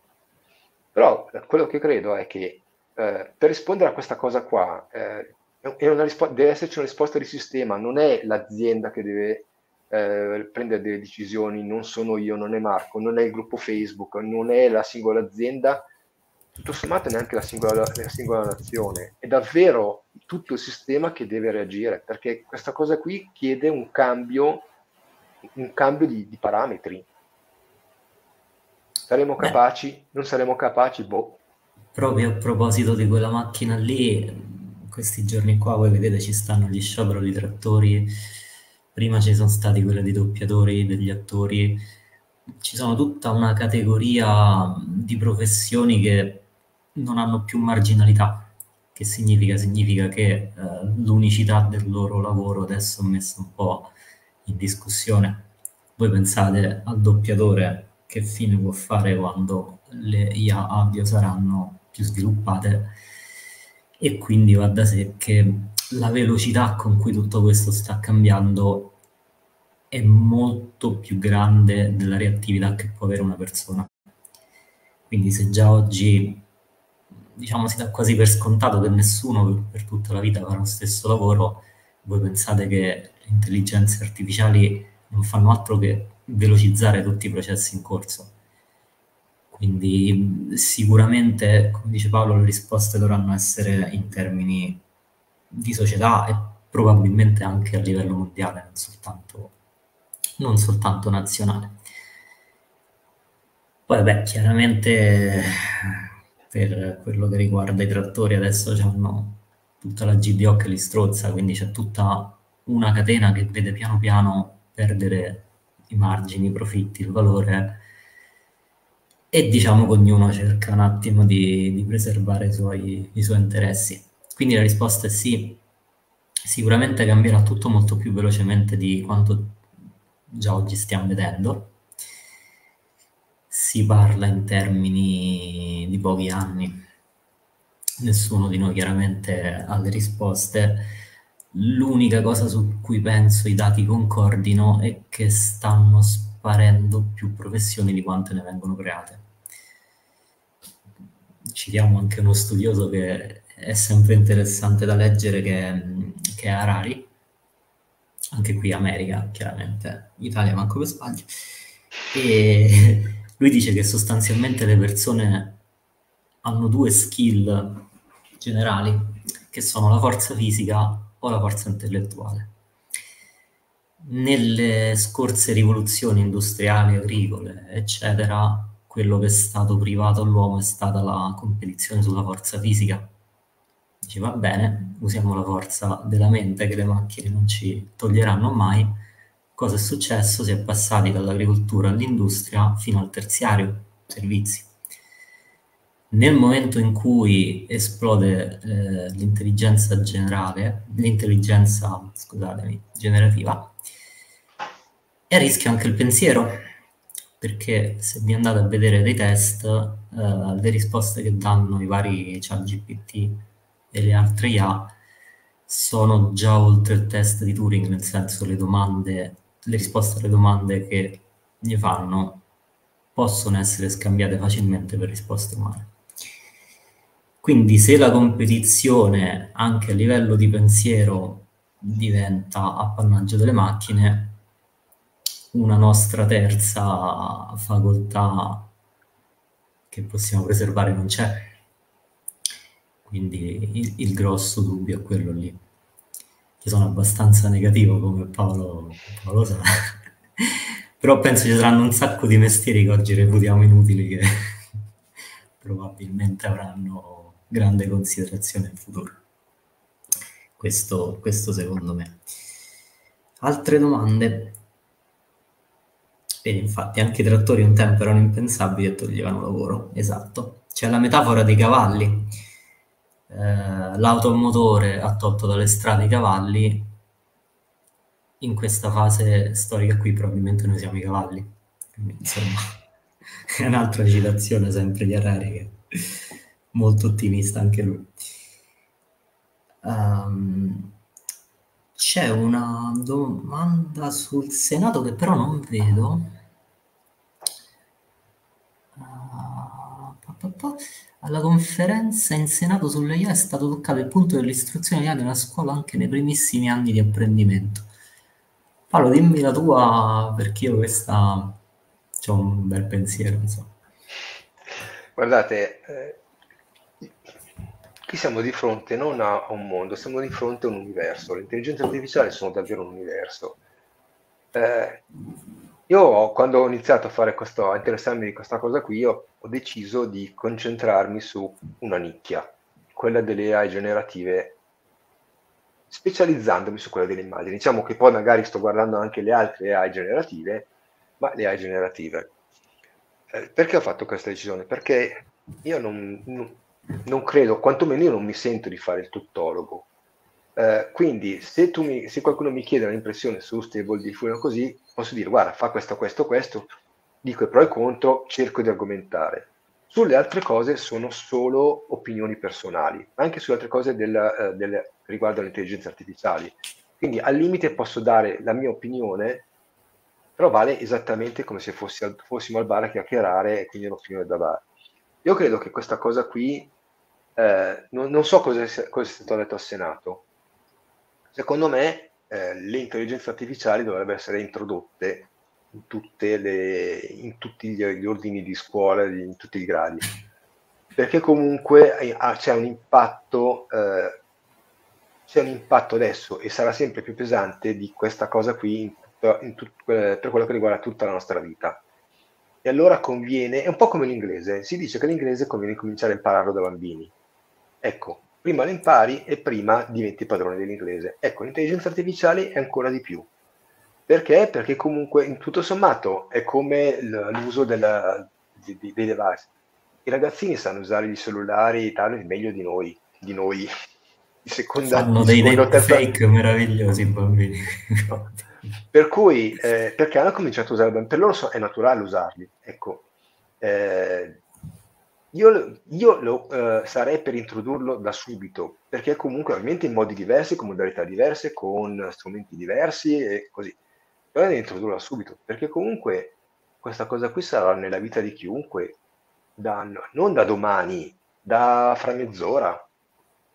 E allora conviene davvero che anche i bambini cominciano a usarla, ma anche perché poi comunque i bambini le usano, non è che non sanno che c'è questa cosa qua, non è che pensano, mi hanno detto di non usarlo, per cui non entro in ChatGPT piuttosto che non entro in... I bambini, i ragazzini li usano e quindi tanto vale informarli. Avete presente, beh, la storia dei trattori che ha ricordato Marco, la storia del Papa col piumino di Balenciaga piuttosto che di Trump inseguito dai poliziotti? Io mi chiedo, ma com'è possibile che la gente vedendo quelle immagini non si faccia venire almeno il dubbio che, che non siano vere, che non siano foto vere? Io posso capire, ah, ma il Papa, però non stiamo parlando del Papa in generale, stiamo parlando di Papa Francesco, cioè di un Papa che ha scelto il nome di San Francesco e che vive in un certo modo. Magari il Trump inseguito dai poliziotti, il desiderio di molti, però voglio dire, se fosse successo davvero sarebbe stato il primo titolo su tutte le televisioni, su tutti i canali, e non c'era da nessuna parte, girava solo in rete. La storia dei trattori, ma come cavolo fai a pensare che quella cosa lì, quell'immagine lì sia vera? Al di là del fatto di trovarci degli errori, ma va bene tutto, ma questi qui avrebbero costruito delle pareti alte metri e metri di paglia sotto la Torre Eiffel. Ma lo Stato francese che permette una cosa simile, ma adesso, provate a pensarci. Per fare quella roba lì vuol dire portare lì gru, vuol dire portare lì... come cavolo è possibile? Beh, diciamo che i social non è il posto dove si pensa, questo, visto che ci Ecco lavoro, appunto, no, te lo ma posso garantire, esatto, insomma. non è il posto dove si pensa, quello che manca è una cultura dell'informazione, una cultura dell'immagine, e allora conviene cominciare questa cultura, sarebbe conveniente cominciare a ragionare sul dare gli strumenti per crearsi questa cultura, dare degli strumenti critici per analizzare quello che ci viene proposto, perché la capacità di ragionare, mettere le persone in grado di ragionare e insegnargli che devono ragionare, non accettare supinamente quello che viene proposto, è fondamentale. Attenzione, non sto facendo il complottista per cui se mi propongono quella cosa lì a complotto, sto dicendo esattamente il contrario. Devi ragionare sulla base di informazioni corrette. E allora, prima cominci a parlarne, prima cominci a formare questa educazione alle immagini, perché stiamo parlando di immagini in questo momento, ma può essere anche alle informazioni scritte. E prima, credo, si comincerà a affrontare realmente il problema delle fake. Perché fin quando non si fa quel ragionamento di cultura di base, le fake restano. Io completo un attimo il discorso sull'istruzione che ci chiedeva Davide. Se ti vai a vedere il blog di Bill Gates, lui batte moltissimo il punto su questo aspetto qua. Praticamente dice che sostanzialmente le AI hanno il grande vantaggio di favorire un apprendimento personalizzato. Che significa? Significa che con tutta la tecnologia a disposizione, chiunque di noi, a qualsiasi età chiaramente, può innanzitutto decidere che tipo di percorso di apprendimento fare, quindi specializzarsi su quello che più desidera. E soprattutto questa cosa qui è una bellissima conseguenza che abbatte le barriere. C'è uno studio, non mi ricordo se 𝗜𝗓𝗍𝗓 o da qualche parte simile, che ti dice che adesso l'istruzione che ti potrebbe dare un college americano da $100.000 l'anno te la puoi comprare a pochi dollari online. E questo, se da una parte, diciamo, intacca gli interessi dei ceti un po' più atti, che su questo ci fanno un po' la fortuna, dall'altra però è un enorme aiuto per chi i mezzi non li ha. Quindi a livello di istruzione, di apprendimento e di imparare cose, siamo davanti a un futuro meraviglioso. Il problema è poi quando te lo devi andare a monetizzare. Questo qua è il grande tema che Paolo sa che io me ne occupo da un bel po'. Un conto è avere le conoscenze, un conto è spendersene nel mondo. Se il mondo è affollato di conoscenza, il valore di quello che hai tende allo zero. Se, diciamo, trionfa l'ipotesi ottimistica, questo ci porta a un mondo di abbondanza dove avremo tutti tutto quello che ci serve pressoché gratis. Se trionfa il conservatorismo, probabilmente non sarà bello, insomma, quindi vedremo un pochino. Però a livello di apprendimento sarà un qualcosa di meraviglioso, sempre più poi. Abbiamo 300.000 domande, attenzione. Allora, il concetto di lavoro cambierà e finalmente avremo tempo di vita a disposizione. Esatto, scusami che non leggo il tuo nome, ti rispondo un attimo io. Il problema di quello che dici è che è verissimo nella pratica, ma nella teoria, scusami, ma nella pratica noi abbiamo un sistema che ci retribuisce in base alle ore di lavoro. Quindi non sarà così semplice questa roba qui. Probabilmente, anzi, ci sarà un momento, che è quello che credo stiamo vivendo, in cui sembrerà che non basterà mai, insomma. Attendere, si spera che tu abbia ragione, perché anch'io sono d'accordo con te. Il Senato, ok, era quella di Bill Gates. Per me la botta è come l'invenzione di internet, ma a velocità post-internet. Potete venire voi a fare la diretta perché siete veramente preparatissimi. Che trattore? Ah, esatto, scusatemi, la guardo sul telefono così vedo anche i vostri nomi. State facendo osservazioni interessantissime. Intanto io dico, allora, secondo me tanto tra un anno le AI saranno totalmente diverse, talmente diverse che se un bambino le impara Silvia, adesso è come se imparasse a usare il C64. Devono imparare, ma non c'è fretta, tanto sarà necessario. Secondo me invece è esattamente per quel motivo lì che è necessario che comincino. Perché è vero che quelle che usiamo adesso saranno come il C64 rispetto al computer fra un anno, fra 2 anni, 3 anni. Però se cominci a ragionare sul 64, poi sai, chi ha cominciato col 64 poi ha cominciato a ragionare sulla programmazione. E poi quando è arrivato il PC, quando sono arrivati i linguaggi un pochino più evoluti, aveva una certa forma mente, una certa capacità. Quindi aspettare perché arriva. Innanzitutto, io credo che non ci sarà mai un livello definitivo in cui ci sentiremo arrivati, o almeno non ci sarà per tanto tempo, perché comunque davvero questa cosa qui si sta espandendo alla stessa velocità con cui si sta espandendo l'universo.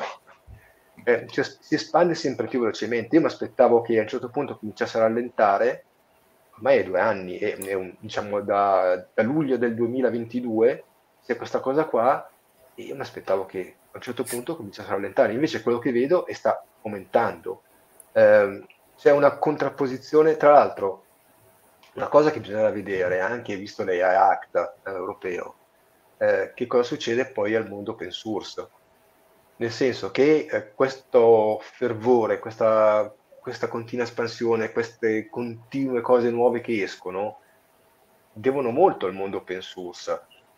Se dovesse essere in qualche modo costretto dentro a seguire certi percorsi, quindi obbligato a seguire, dovesse in qualche modo essere represso, e solo le grandi aziende potessero lavorarci, perché ho sentito che è uno dei pericoli dell'AI Act, credo che, innanzitutto che la velocità di crescita diminuirebbe parecchio, perché dovremmo aspettare le release delle grandi aziende, comunque delle aziende che si possono permettere il lavoro.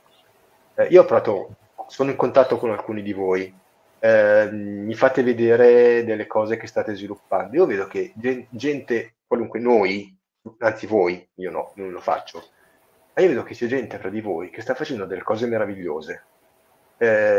Qualcuna viene pubblicata, viene resa pubblica nel gruppo, altre le ho viste in privato, ma state facendo delle cose meravigliose. E la cosa rivoluzionaria è che le fa il singolo. Le fa il singolo perché ci sono degli strumenti tali per cui anche il singolo può sviluppare attorno alle intelligenze artificiali. E secondo me questa è una cosa fantastica, un po' il discorso della conoscenza gratis, no? Tutti avremo accesso a tutta la conoscenza, che diceva prima Marco. In un certo senso sta già succedendo, perché gli strumenti messi a disposizione, resi disponibili, sono tali per cui anche il singolo, è vero che deve essere capace di farlo, può mettersi a lavorare e a fare cose egregie. Non stiamo parlando di una bella immagine, stiamo parlando di sviluppare sistemi, workflow, stiamo parlando di prodotti nuovi. In alcuni casi Quindi, aziende. in Sarà alcuni casi piano piano. aziende. No. Per cui quello che sta succedendo, bene, stiamo in un periodo di esplosione. Aspettare che cosa? Qualcosa che questa situazione rallenti. Difficilmente rallenterà se continuerà questa situazione in cui l'open source sarà sempre attivo e lotta insieme a noi, mettiamola così. Quindi cominciamo subito a ragionarci, i bambini che comincino subito, perché poi tanto domani saranno diversi, sì, però saranno preparati. Perché più avanti questa cosa, e più l'intelligenza artificiale di fra un anno, fra 2 anni, sarà più grande, più forte, più potente, più performante, e sarà più difficile entrarci dentro da assolutamente impreparati.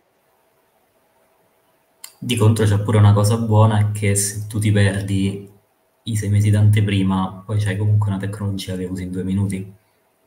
Cioè, Sì, la usi, ma non la vedi sviluppi, cioè non c'entri oggi, nel meccanismo di esatto, sviluppo.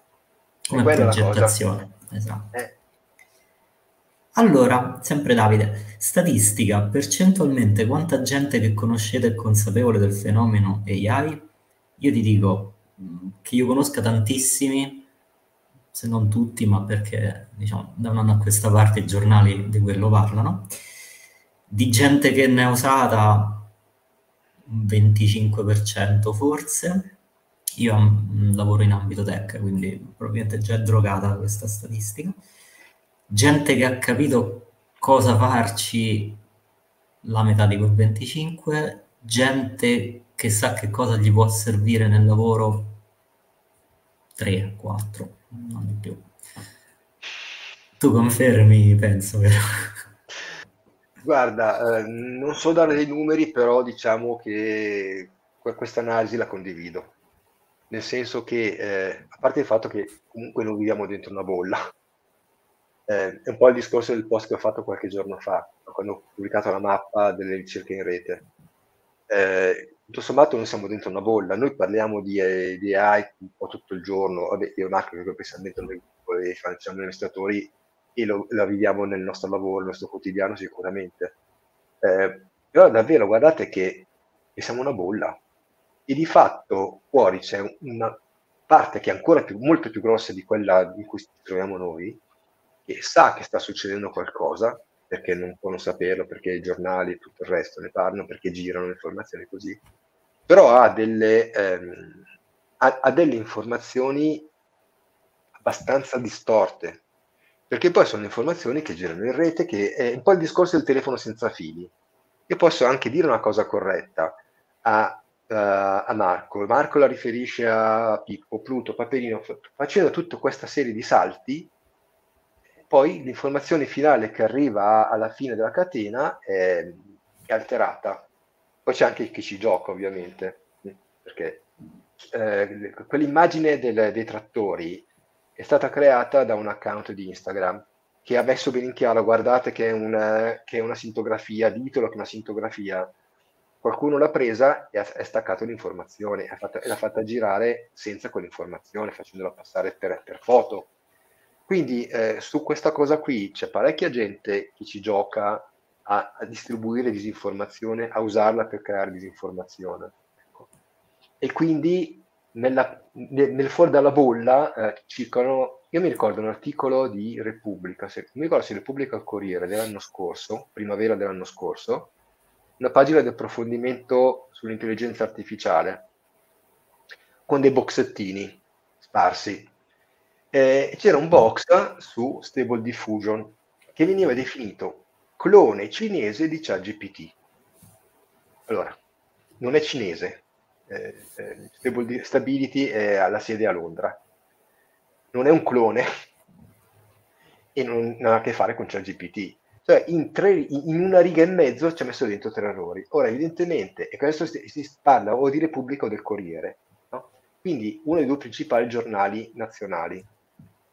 Corriere, diciamo, una pagina intera dedicata. Cosa ha fatto secondo me? Hanno dato l'incarico a un giornalista di scrivere questa cosa qui, informati in un giorno, questo qui è andato in giro, ha raccolto un po' di informazioni e le ha messe dentro. L'informazione generalista non è preparata per trattare questi temi. Ci vuole informazione specializzata, perché se no là fuori, la bolla là fuori, arrivano informazioni distorte. Cioè, Stable Diffusion, il clone cinese di ChatGPT.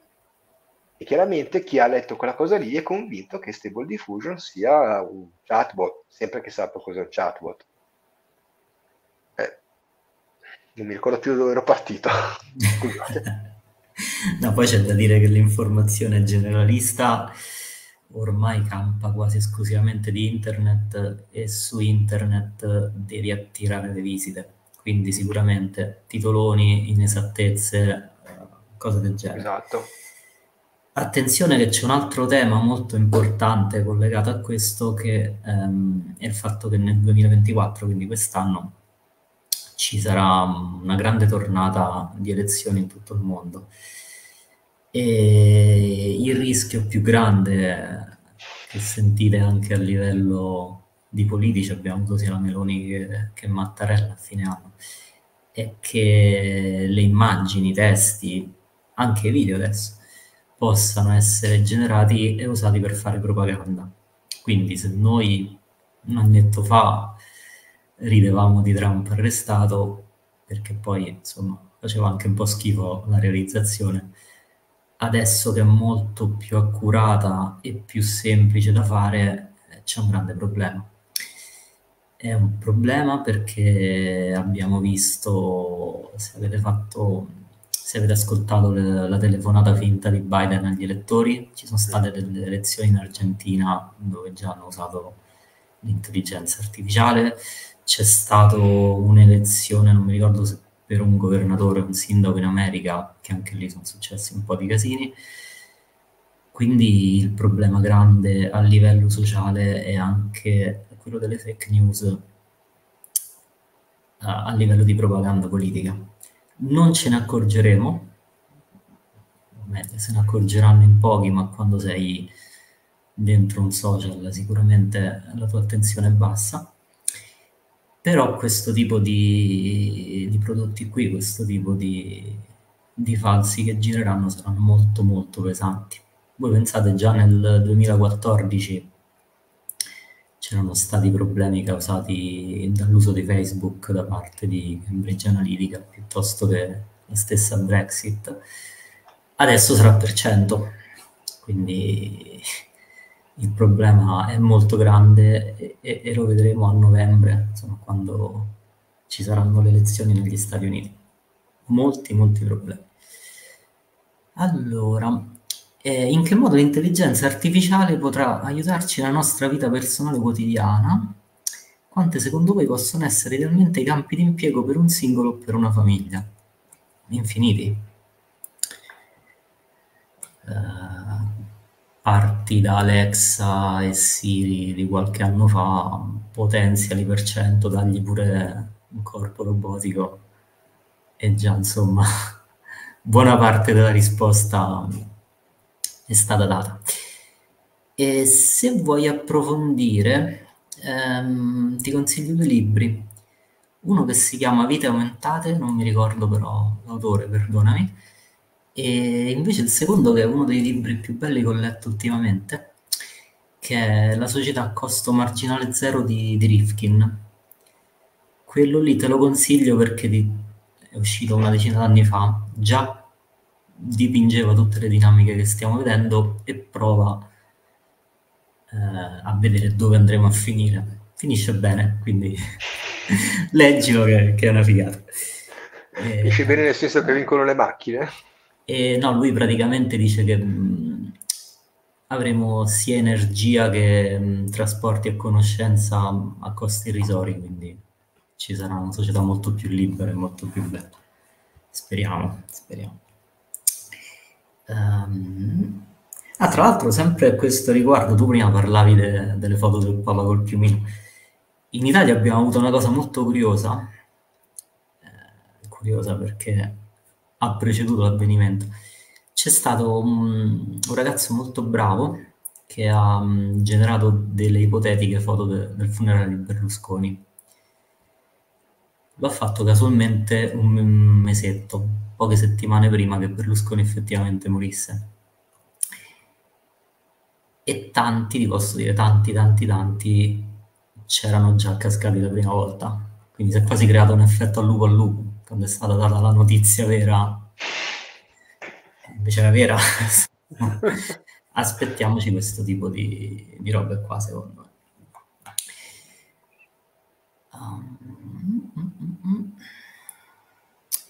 Ma non vi fa pensare sta cosa della bolla che tantissima gente non è consapevole di quel che succede? Sì, io posso dire di conoscere parecchia gente dal tech avanza e vi dico che c'è tantissima gente con iPhone 5 a 1000 euro che non ha la minima idea di cosa sta succedendo, verissimo. In pochissimi hanno sentito parlare di AI e in tantissimi non hanno mai sentito parlare di SD, ChatGPT e Midjourney. Allora è vero,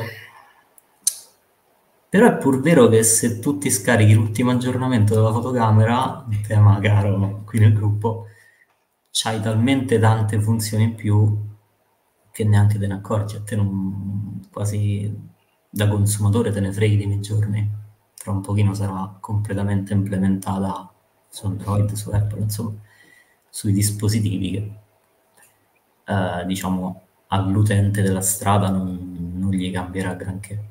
Anche lì è un discorso di teoria, se tu non sai quello che c'è dietro, non sai quello che ti tira fuori. Tu che dici, sei d'accordo? Ma sai, sul fatto del sapere come funziona, io credo che sia fondamentale, perché poi a me piace Stable Diffusion perché dà maggior controllo, quindi questa cosa qui per me è un aspetto importante.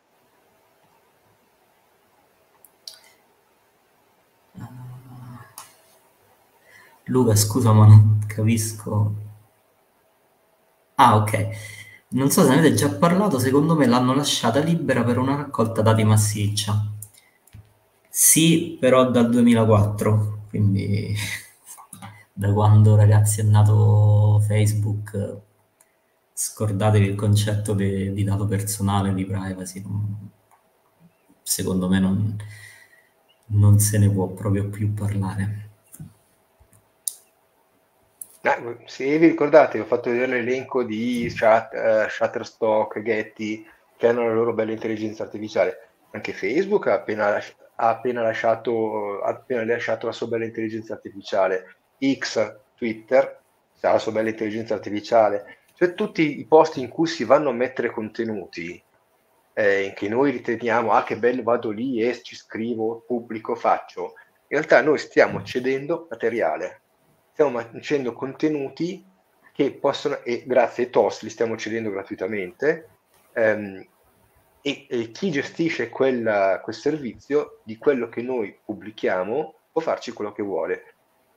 Con Cambridge Analytica sono stati venduti i dati per cui hanno costruito quello che hanno costruito. Adesso in epoca di intelligenza artificiale i nostri dati, le nostre foto, i nostri testi vengono utilizzati per addestrare le varie intelligenze artificiali che i vari service stanno mettendo in piedi. Poi quella di Twitter sembra che si sia rivelata contro il suo proprietario, nel senso che X dovrebbe essere diventato un po' il social di destra e da quello che leggevo l'intelligenza artificiale creata sembra essere un pochino orientata dall'altra parte, almeno come tipo di risposte. però ovviamente hanno già detto che interverranno per correggere. Quindi. Allora, questa cosa qua è un invito che vi faccio, pensatela anche un po' più in piccolo, nel senso, ok, grandi colossi, tutto a posto. Pensate però anche all'operatore telefonico o quello del gas, quando andate in assistenza, cosa succede? C'è stato Vodafone un annetto fa che ha implementato il suo bot. All'inizio non si capiva nulla, un disastro completo. Adesso dialoga con te in linguaggio naturale, ti capisce e a mio avviso ti risponde pure molto meglio di come farebbe un operatore di call center. Sono queste le applicazioni, quelle più pratiche, quelle a cui dobbiamo vedere e quelle che ci inguaiano pure di più, diciamo, dal punto di vista lavorativo, perché sono quelle che poi fisicamente sottraggono i posti di lavoro. Voi pensate a tutto il mondo dei chatbot, pensate all'advertising, che magari poi un'altra delle dirette che faremo sarà su questo tema qui. Io vi posso già dire che ci sono delle campagne pubblicitarie che vengono generate quasi in tempo reale e cambiano l'immagine a seconda di chi la vede. Perfetto per chi lavora in pubblicità, molto meno per chi vorrebbe entrare in quel mondo lì. Se spingiamo al massimo l'automazione, i posti di lavoro si restringono. Molto molto semplice.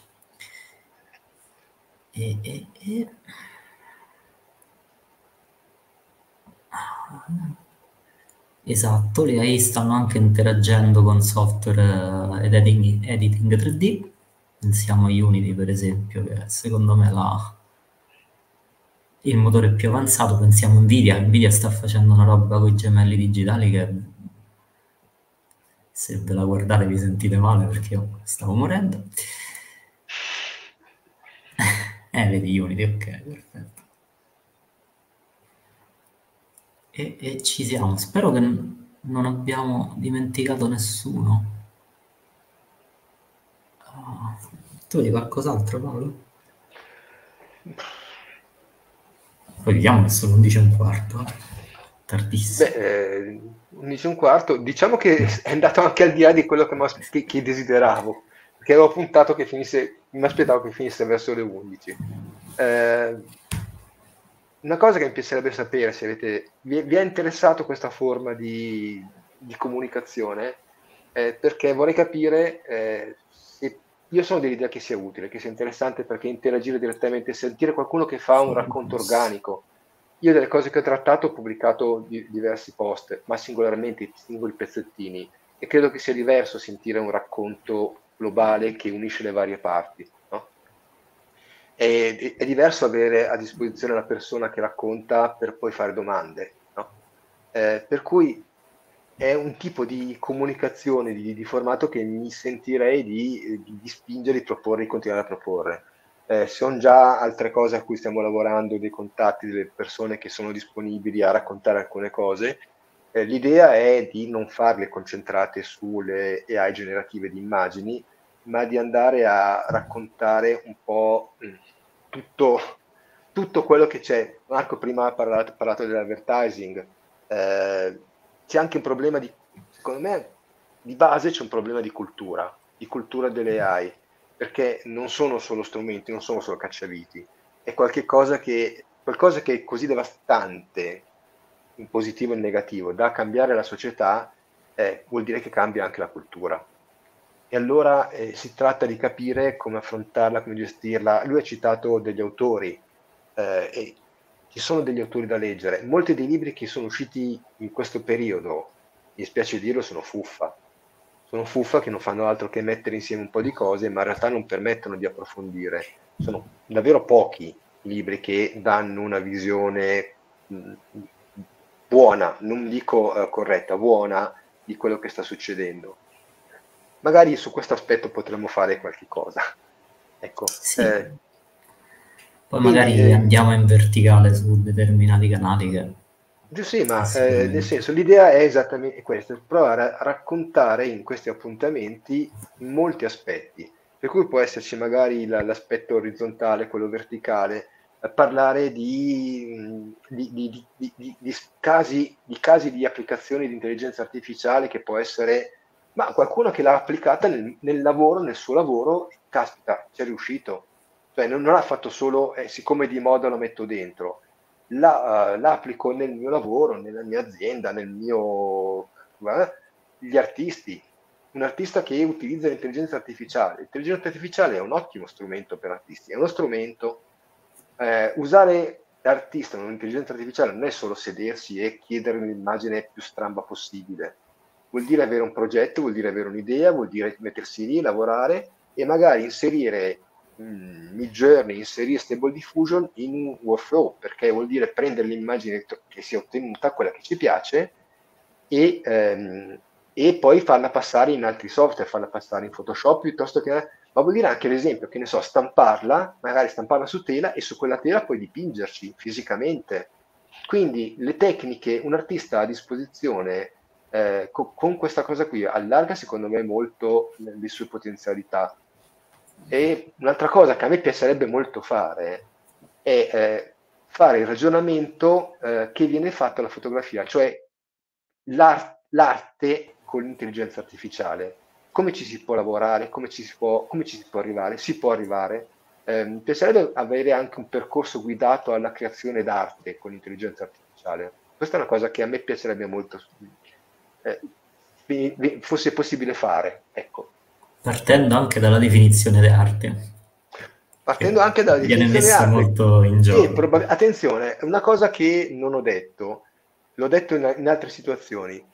Secondo me, questa cosa qui cambia il concetto di creativo, nel senso che nel momento in cui il creativo si mette al tavolo, a scrivania e comincia a lavorare con la sua intelligenza artificiale, cambia e diventa qualcos'altro, perché unisce il progetto che ha in mente l'artista con la potenza dell'intelligenza artificiale. Bisogna essere anche in grado di farsi sorprendere. Uno stable diffusion un giorno può anche sorprenderci, può darci delle risposte che non sono quelle che ci aspettavamo, quelle che stiamo chiedendo, ma che possono essere stimolo per aprire strade nuove. E allora questa cosa qui, secondo me, aumenta di tanto le potenzialità, diciamo, il campo d'azione di un artista. Quindi sono tantissimi discorsi che si possono fare.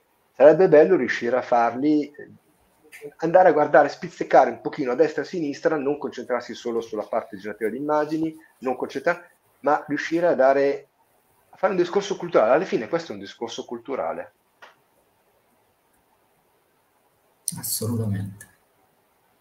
Molti in realtà ormai è abbastanza accettata come definizione. Molti dicono che l'IA è una tecnologia abilitante. Che significa? Significa che non è uno strumento, ma è un qualcosa di fondativo, come potrebbe essere l'elettricità, come è stato il telefono, come è stato il fuoco, la ruota, insomma, questo tipo di scoperta qui.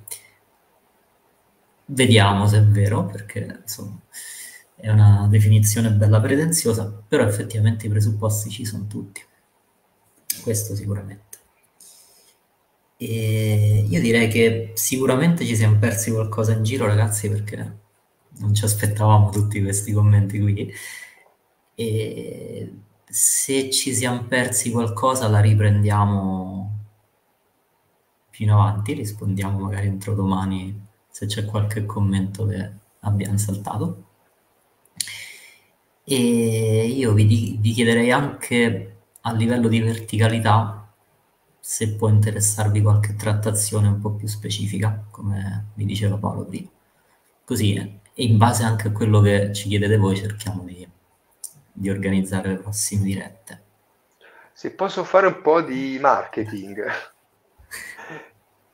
Gruppo tuo. Invitate la gente a iscriversi al gruppo. Perché Votate possiamo... Prato. Antonio, no, per carità no. No, ma nel senso, tutto sommato questo gruppo funziona perché c'è gente che ci mette delle cose. non funziona perché io ci metto dei contenuti. Io ci ho messo del mio, continuo a metterci del mio. Creare dei contenuti non è facile. Io non riesco a creare un contenuto nuovo tutti i giorni, perché quando pubblico una cosa è perché l'ho provata quella cosa, non ho solo sentito parlare. E provare una cosa vuol dire scaricarla, vuol dire testarla, installarla, provarla, farci delle prove, non solo creare una singola immagine o una singola cosa. E quindi non riesco a creare contenuti tutti i giorni. Ma il gruppo sta andando avanti grazie alle cose che fate voi, che sono immagini, che sono ragionamenti, che sono proposte, che sono tante cose, no? E allora, a me sembra, l'intento nostro, quando abbiamo fondato con Tiziana, e l'abbiamo scritto nel manifesto, è Hello World, quello che si chiama Hello World, è un gruppo di condivisione di conoscenze. E quindi funziona per quello, perché la gente viene e condivide. Per cui io mi aspetto, spero, mi piace pensare che sia un gruppo particolare. Non sto dicendo meglio degli altri. Ogni gruppo è fatto bene, ogni gruppo è bello, ogni gruppo è fatto a suo modo e nel suo modo funziona e va benissimo così. Tutto sommato questo gruppo ha una sua particolarità, una sua conformazione.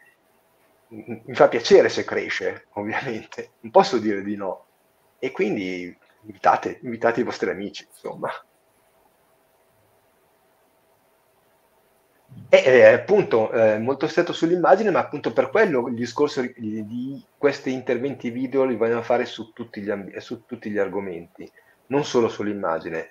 I discorsi che ho fatto io sul modello valgono anche per ChatGPT, perché anche ChatGPT è istruito, c'è una fase di istruzione, c'è un dataset contenente testi nel suo caso, quella workflow è lo stesso. Quindi io ho detto di base, però in realtà di base delle AI generative, non solo delle AI generative di immagini. Niente, quindi, però ripeto, se voi condividete conoscenze su altre funzionalità, noi siamo solo felici. Se avete capacità, conoscenze di ChatGPT, piuttosto che di applicazioni della didattica, piuttosto che condividete.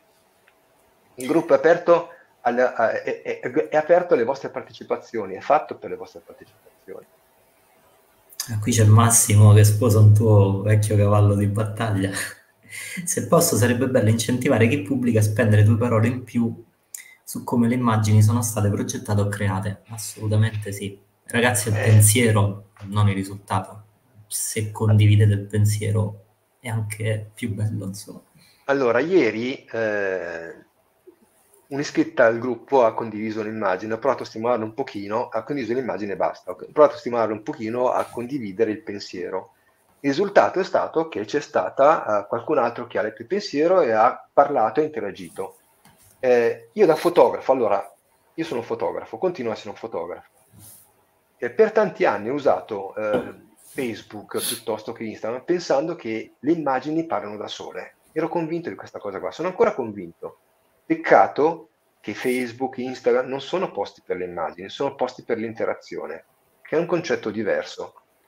E allora è vero che l'immagine potente può funzionare, può colpire tutto, però di fatto è il pensiero che l'accompagna, sono le parole che l'accompagnano che inducono all'interazione chi guarda, perché altrimenti si raccoglie solo, se va bene, il like e basta. Però è bello anche capire cosa la persona, chi vede cosa sente, cosa risponde, come reagisce. Magari ci si stimola a vicenda in questo modo. Quindi sì, io continuo a stimolare le persone a raccontare qualche cosa, ma non per un fatto, le regole sono così, è perché, ripeto, l'intento originario, gruppo di condivisione, non vuol dire vengo e pubblico la mia bellissima immagine e poi torno dopo 2 giorni a vedere quante stelline ho raccolto, ma vengo, pubblico la mia bellissima immagine, racconto, ma anche semplicemente quello era il mio intento. Perché magari, che ne so, se ho fatto l'immagine dell'unicorno rosa, perché l'ho fatta? C'è qualche pensiero mio che mi ha portato l'unicorno rosa? Magari provo a raccontare, perché magari qualcun altro l'unicorno lo vede non rosa, ma lo vede a pois. Ah no, per me l'unicorno è a pois perché e si interagisce sul colore dell'unicorno.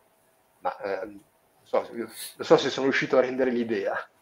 Guardate che con l'interazione poi cresce l'interesse, nel senso che anche l'autore, e lo dico d'autore, ha dei ritorni maggiori. Non è solo questione davvero di vedersi mettere i like, è questione di avere del ritorno da te che guardi una mia immagine, che cosa ci senti. Io d'autore, quando pubblico un'immagine, quando pubblico una mia foto, che ha intenti velleità artistiche, a me interessa sapere chi la guarda che cosa sente, perché se no diventa un mero esercizio di ti faccio vedere quanto sono bravo. D'autore non mi interessa, non è quella la questione. D'autore è provare a raccontare qualcosa, perché anche quando racconto, pubblico la macro di un fiore, piuttosto che la macro, che l'ho fatto, di una forchetta, a me interessa capire dall'altra parte che cosa viene, cosa si sente, cosa si avverte, che cosa passa. Se riuscire a fotografare una forchetta in modo emotivo, in un modo che trasmetta delle emozioni a chi guarda una forchetta, ragazzi, quello che usiamo per mangiare. Guardate che, scusate, ma la sfida vera non è fotografare bene un fiore, la sfida vera è fotografare bene una forchetta. Perché il fiore è bello di suo. Anzi, no, in realtà è difficile anche fotografare i fiori, come le belle ragazze. Nel senso, un oggetto bello di suo, quando lo fotografi, è difficile fotografarlo bene perché la sua bellezza sovverchia i miei intenti. Allora, la vera bravura di un fotografo, quando fotografa un fiore, è riuscire a fare quel fiore, quel bel fiore, alla propria maniera. Sono un po' di pensieri me da fotografo, scusate, mi sono fatto prendere. È un'immagine Quindi che deve sì, parlare, quindi sì, condividiamo è e l'immagine che parliamo. deve Sì. parlare, però mi serve capire tu che la guardi cosa provi. Perché se io la metto lì, tu la guardi e al massimo mi fai il pollicione su, vuol dire che l'ha vista, vuol dire che gli è piaciuta, vuol dire sì, vabbè, ti metto così tanto per, passavo di qua, cosa vuol dire il pollicione su? Ecco.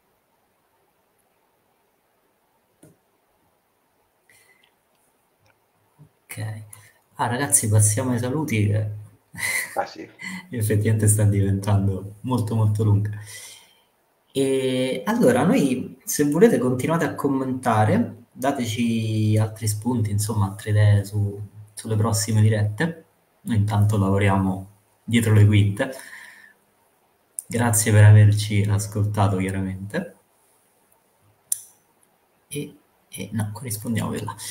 E niente, Paolo, i saluti del proprietario di casa. siamo tutti e due proprietari, siamo tutti proprietari. So che mi prende in giro.